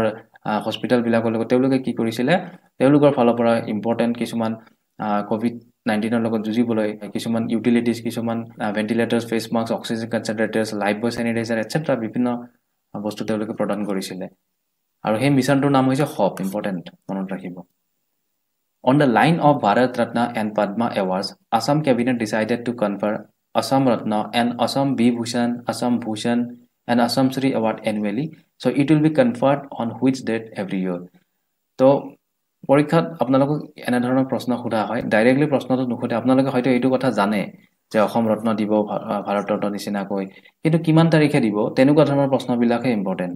তো ডাইৰেক্ট যেটো প্ৰশ্ন আপুনি জানে তাৰ লগত সংগতি থকা প্ৰশ্ন সুধিব পাৰে তো গতিকে সুধিব পাৰে যে অসম ৰত্ন আসলতে এই যেটো এৱাৰ্ড এই এৱাৰ্ডটো কেতিয়া ইনষ্টিটিউট কৰা হৈছে তো বহুতে 2021 লিখিব কিন্তু নহয় অসম ৰত্ন আগতে আৰম্ভ হৈছিল যদিও অসম বিভূষণ অসম ভূষণ অসম শ্ৰী আৰম্ভ হৈছিল গতিকে সেইবিলাক প্ৰশ্নহে জানিব লাগে যিবিলাক আনে নাজানে তো তেনেকুৱা কোৱেশ্চন বিলাক বেছিকৈ মনত ৰাখিব সো হোৱাট এভাৰ 17 জানুৱাৰী শিল্পী দিৱস 17 জানুৱাৰী তাৰিখে আসলতে প্ৰতি বছৰে কি কৰা হ'ব এই এৱাৰ্ড যেটা আছে টোটাল 4টা এৱাৰ্ড আছে এই 4টা এৱাৰ্ড প্ৰদান কৰা হ'ব অসম ৰত্ন বছৰি এগৰাকী ব্যক্তিক দিয়া হ'ব অসম ৰত্ন এগৰাকীক দিয়া হ'ব অসম বিভূষণ 3 গৰাকীক দিয়া হ'ব অসম ভূষণ 5 গৰাকীক দিয়া হ'ব আৰু অসম শ্ৰী 10 গৰাকীক দিয়া হ'ব প্ৰতি বছৰে ঠিক আছে আৰু কিমান তেওঁলোকক এৱাৰ্ড কিমান দিয়া হ'ব এমাউন্টটো কিমান দিয়া হ'ব সো অসম ৰত্নৰ বাবে দিয়া হ'ব 5 লাখ ওয়ান টাইম অসম বিভূষণ হলে 3 লাখ অসম ভূষণ হলে 2 লাখ আৰু অসম শ্ৰী হলে 1 লাখ ঠিক আছে তো ইয়াৰ উপৰি মানপত্ৰ দিয়া হ'ব তাৰ উপৰি তেওঁলোকক মেডেল আৰু তাৰ উপৰি কিছুমান সুবিধা জানে এছটিসি বাছত তেওঁলোকে ফ্ৰী মুভমেন্ট কৰিব পাৰিব তেওঁলোকৰ যদি বেমাৰ আজাৰ হয় তেওঁলোকে চিকিৎসা পাব ফ্ৰী তেনেকুৱা তেওঁলোকে কিছুমান সাহায্য তেওঁলোকে পাব এই এৱাৰ্ডখিনিৰ বাহিৰেও ঠিক আছে তো ইয়াৰ উপৰি যেটো মই কথা অলৰেডি ক'লো যে অসম ৰত্ন বঁটা আসলতে কিমান চনত ইনষ্টিটিউট কৰা হৈছিল হেতু 2019 ত প্ৰথম পাইছিল ডক্টৰ ভূপেন হাজৰিকা ৰাইট তো ডক্টৰ ভূপেন হাজৰিকা 2019 ত পাইছিল ফৰ আৰ্টছ কলাৰ দিশত ৰাইট নেক্সট সেকেন্ডলি পাইছিল ডক্টৰ মামুনি ৰয়ছম গোস্বামী 2010 ত তেখেতৰ ফিল্ডটো আছিল literature and thirdly Jitendranath Goswami doctor Jitendranath Goswami science and technology 2015 ত পাইছিল তেখেতে so he is the latest right so total এতিয়ালৈকে তিনিজন ব্যক্তিয়ে অসম ৰত্ন বঁটা পাবলৈ সক্ষম হৈছে if I am not wrong যদি কোনোবা আৰু আনে পাইছে হয়তো মই নাজানিব পাৰো আপোনালোকে যদি জানে কমেন্ট কৰি জনাব এতিয়ালৈকে তিনিজনে পোৱা বুলি আমি অৱগত হৈ আছলতে So coming to the next question, recently Union Minister Rajnath Singh visited Assam Arunachal border to inaugurate which road? So June mahor asolete ki hoisile Rajnath Singh Defense Minister Rajnath Singh e ki korisile Assam visit korisile Assam Arunachal border tekhete eta special road inaugurate koribolai Assamole visit korisile aru hei road tu ki hoy hetu hoy Kimin Potin road right Kimin Potin road Kimin Arunachalor eta thai hoy Potin Arunachalor eta thai hoy to Kimin aru Potinok connect koribo ei jetu এটা strategic road হয় আৰু এই ৰোডটো কি কৰিব অসমৰ লগত যেটো অসমৰ লখিমপুৰ জিলাৰ লগত আসলতে অসমৰ লখিমপুৰ জিলাৰ জৰিয়তে অসমৰ লগত কানেক্ট কৰিব আৰু যাৰ ফলত অসম আৰু অৰুণাচলৰ মাজত যেটো বেপাৰ বাণিজ্যৰ ক্ষেত্ৰতে হওক বা বেলেগ আন ক্ষেত্ৰতে হওক মেডিকেল বা আন পাৰপাছতে হওক যথেষ্ট ভাল হ'ব সম্পৰ্কটো তো আসলতে এই জায়গাটো কৰবাৰ কলৈকে আমি যদি মেপত চাও এইখন হৈছে আমি যদি চাও এইখন হৈছে অসম ঠিক আছে এই পাৰ্টটো হৈছে আমাৰ আসাম তলৰ পাৰ্টটো তো আসামৰ এটো আমাৰ এইখিনি হৈছে লখিমপুৰ ৰাইট লখিমপুৰ তো ইয়াতে এইটো হৈছে কিমিন এইটো কথা আৰু পটিন হৈছে এইটো তো কিমিন আৰু পটিনৰ মাজত এটা ৰাস্তা হ'ব আৰু ইয়াৰ উপৰে এইটো অসমৰ লখিমপুৰৰ পৰা ডাইৰেক্ট এনেকে কানেকচন হ'ব এই পটিন ঠাইডোখৰলৈ ঠিক আছে তো এইটো বহুত বেছি এটা ইম্পৰ্টেন্ট ৰোড হ'ব যেটোৰ জৰিয়তে অসম আৰু অৰুণাচল প্ৰদেশৰ মাজত সম্বন্ধ যথেষ্টখিনি ইমপ্ৰুভ হ'ব ঠিক আছে So coming to the next question, recently a rare species of deer was spotted in Kaziranga National Park. The deer is called. গতিকে কাজিৰঙাত আসলতে কি ওয়াইল্ডলাইফ ফটোগ্ৰাফাৰ এগৰাকী কি দেখিছিলে এটা ৰেয়াৰ স্পেচিছ দেখিছিলে আৰু সেই ৰেয়াৰ স্পেচিছটো আছিল হোৱাইট হক ডিয়াৰ যেটো খুব কমকৈ দেখিব পোৱা যায় এটো আপোনালোকে ইমেজত দেখিছে white Haque dear Coming to the next question, on the occasion of Rava Divas on 20th June 2021, who has been awarded with Kolaguru Bata by Assam Yoga Parishad and the young wing of Assam Gana Parishad? গতিকে অসম গণ পৰিষদৰ যেটো young wing যুৱ তেওঁলোকৰ দল ইয়াৰ উপৰি যুৱ পৰিষদ আসাম যুৱ পৰিষদ তো তেওঁলোকে কি কৰিছে কলাগুৰু বঁটা প্ৰদান কৰিছে কাক কৰিছে দেখা হৈছে পবিত্ৰ ৰাভা ৰাইট 20 জুন ৰাভা দিৱসৰ দিনাখন কৰিছে পবিত্ৰ ৰাভা এগৰাকী হয় তো আপোনালোকে নিশ্চয় জানে তেখেতে টেংগো চাৰ্লি মুভিখনতো আছে টেংগো চাৰ্লিত আছে ইয়াৰ উপৰি তেখেতে মেৰী কমত আছে আপোনালোকে যদি চাইছে মেৰী কমত আছে ইয়াৰ উপৰি অসমীয়া কাঞ্চনজংঘা মিছন চাইনা ইয়াৰ উপৰি তেওঁ ইংলিছ ফিল্মো কৰিছে তেখেতে হলিউডৰ ফিল্মো দুখন কৰিছে অসমীয়া বাংলা হিন্দী ইংলিছ বিভিন্ন ফিল্মত তেখেতে কৰিছে তেখেত উদালগুৰিৰ হয় উদালগুৰিৰ টংলাৰ হয় তেখেত হৈছে পবিত্ৰ ৰাভা ৰাইট তো তেখেতক কলাগুৰু বঁটা প্ৰদান কৰা হৈছে ৰিসেন্টলি জুন 2021 ৰাইট তো coming to the next question the 7th international day of yoga যেটো 2021 যেটো যোগা ডে হৈ গল ইন্টাৰনেশ্যনেল যোগা ডে হেতু আছিল সপ্তম তো এই সপ্তম ইন্টাৰনেশ্যনেল যোগা ডে যেটো হৈছিল তাৰ থিম কি আছিল আৰু হেতু আছিল yoga for well being right yoga for well being so this is very important এনেকুৱা ধৰণৰ প্ৰশ্ন খুটা আমি দেখা পাও অসমৰ পৰীক্ষাত বুলি নহয় যিকোনো পৰীক্ষাতে চেন্ট্ৰেল লেভেলৰ পৰীক্ষাটো খুটা হয় আজিকালি থিম বিলাক ৰাইট ইয়াৰ উপৰি যোৱা বছৰ যেটো 6th ইন্টাৰনেশ্যনেল ডে আছিল 2020 তো তেতিয়া কোভিডৰ প্ৰকোপ যথেষ্ট আছিল ফাৰ্স্ট ওয়েভ যেটো আছিল তো তাত থিম আছিল yoga for health yoga at home right yoga for health yoga at home কিন্তু 2021 ৰ থিমটো হয় yoga for well being right who has been appointed as the new managing director of ASTC Assam State Transport Corporation যেটো ASTC তাৰ managing director হিচাপে নতুন managing director হিচাপে নিযুক্তি প্ৰদান কৰা হয় ACS অফিচাৰ ৰাহুল চন্দ্ৰ দাসক right Rahul Chandra Das Chief Minister of Assam recently visited the under construction site of Madhavdev Kalakshetra. The Kalakshetra will be established at গটিকে Madhavdev Kalakshetra তো আমাৰ যেটো গুৱাহাটীত অৱস্থিত হয় শংকৰদেৱ কলাক্ষেত্ৰ ঠিক একেদৰে মাধৱদেৱ কলাক্ষেত্ৰ কোন দুখৰ ঠাইত অৱস্থিত হয় য'ত ৰিসেন্টলি অসমৰ মুখ্যমন্ত্ৰী হিমন্ত বিশ্ব শৰ্মা দেৱে তাত ভিজিট কৰিছিল আৰু সেইটো হয় মাধৱদেৱৰ জন্মস্থান Narayanpur at Lakhimpur right Next question is Assam government decided to establish how many corridors for 11s to reduce the human-animal conflict, to reduce animal poaching, etc. in the eastern part of Assam. তো কি হৈছে আপোনালোকে নিশ্চয় গম পাইছে বিগত দিনত যথেষ্টখিনি হাতীৰ মৃত্যু হৈছে আমি যদি কও ন্যাচাৰাল ডাইজেষ্টাৰৰ কথাও যদি কও অথবা হিউম্যান এনিমেল কনফ্লিক্ট গাড়ীয়ে খুন্দিয়ায় অথবা ট্ৰেইনে খুন্দিয়ায় অথবা পচিং বা ধৰক এনেকুৱা হান্টিং তো বিভিন্ন ধৰণৰ ইস্যুৰ ফলত আসলতে হাতীৰ সংখ্যা কমিছে তো সেইভাবে সরকারে এটি ডিসিশন লৈছে যে 9টা 11 করিডোর ঠিক আছে এলিফেন্ট করিডোর 9টা বিল্ড করা হ'ব in the eastern part of Assam অর্থাৎ উজনি অসম পিনে কাজিৰঙাৰ পৰা স্টাৰ্ট কৰি ডিব্ৰু চৈখোৱা দিহিং পাটকা হেতু সাইডে যিখিনি ইস্টাৰ্ন পাছে তাত টোটাল 9টা কৰিডোৰ এস্টাবলিশ কৰা হ'ব আৰু যাৰ জৰিয়তে হাতীখিনি ফ্ৰীলি মুভমেন্ট কৰিব পাৰিব তো হিউম্যান এনিমেল কনফ্লিক্ট কম হ'ব পচিং এটসেট্ৰা ৰিডিউস হ'ব যথেষ্ট পৰিমাণে এই করিডোর কিনি হওয়ার পিছত right Recently the traditional Amoti Siwa festival was celebrated at in Assam তো আপোনালোকে হয়তো বহুতে জানে অম্বুবাসী যেটো মেলা হয় অম্বুবাসী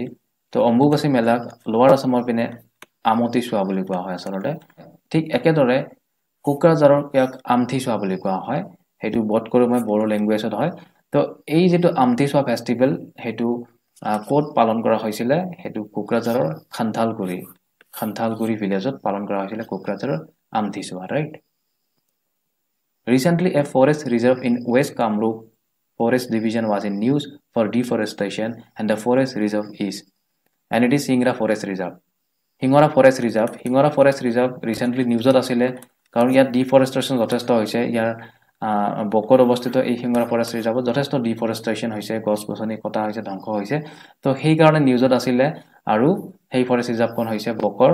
হিংগৰা forest reserve right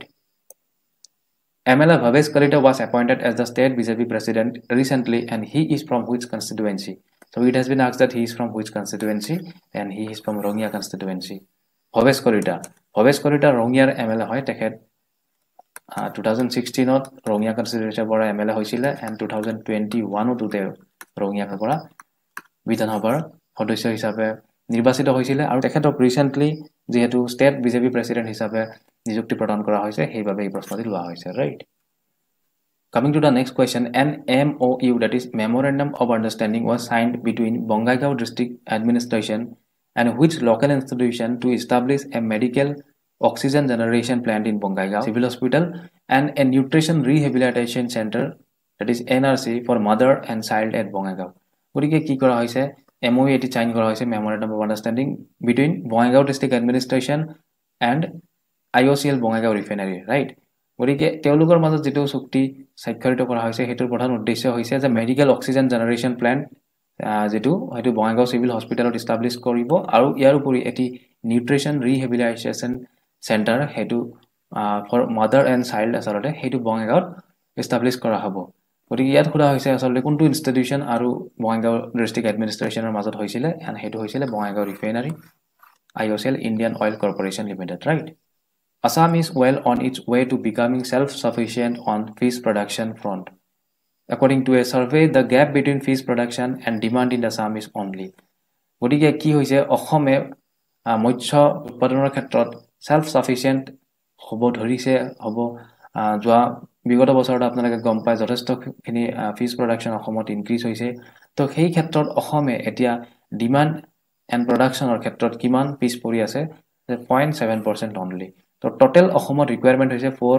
lakh matric টনছ, right? 4 lakh matric ton অসমক মাছ লাগে আৰু তাৰ বিপৰীতে 3.93 লাখ মেট্ৰিক টন অসমে নিজে প্ৰডিউস কৰে। তো এই ক্ষেত্ৰত অনলি 0.7% ফিশ প্ৰডাকশ্যন আমাক লাগে to meet da থ্ৰেশহোল্ড, right? 4 lakh matric টনৰ যেটো আমাক ৰিকুৱাৰমেণ্ট হেতুৰ বাবে অনলি 0.7% হে আমাক লাগে। তো আমি দেখিবলৈ পাওঁ যে অসমত যথেষ্ট পৰিমাণ আন্ধ্ৰৰ পৰা মাছ আহে, আন্ধ্ৰ প্ৰদেশৰ পৰা। তো যদি এই 0.7% টো যদি আমাৰ প্ৰডাকশ্যন নিজৰ মাজতে হৈ যায় তেতিয়া হলে হয়তো বেলেগ ষ্টেটৰ পৰা যদি ফিশ যদি ইম্পৰ্ট নহয়ও আমাৰ ইয়ালৈ তেতিয়া হলেও আমি নিজৰ ফিশখিনি ইউটিলাইজ কৰিব পাৰিম। তো সেই ক্ষেত্ৰত আমাক এক্সট্ৰা ৰিকুৱাৰমেণ্ট আৰু নালাগে। So this is a good news for us. Which tiger reserve of Assam has received accreditation by the National Committee of Conservation Assured Tiger Standards? এটো ক্যাটছ বুলি কোৱা হয়, National Committee of Conservation Assured Tiger Standards। আৰু সেই যেটো ক্যাটছৰ পৰা accreditation পোৱা আসলতে অসমৰ টাইগাৰ ৰিজাৰ্ভ কোনখন বা কোন কেইখন হেতু সোধা হৈছে and all the tiger reserve of Assam অসমত টোটেল 4খন টাইগাৰ ৰিজাৰ্ভ আছে টিল ডেট।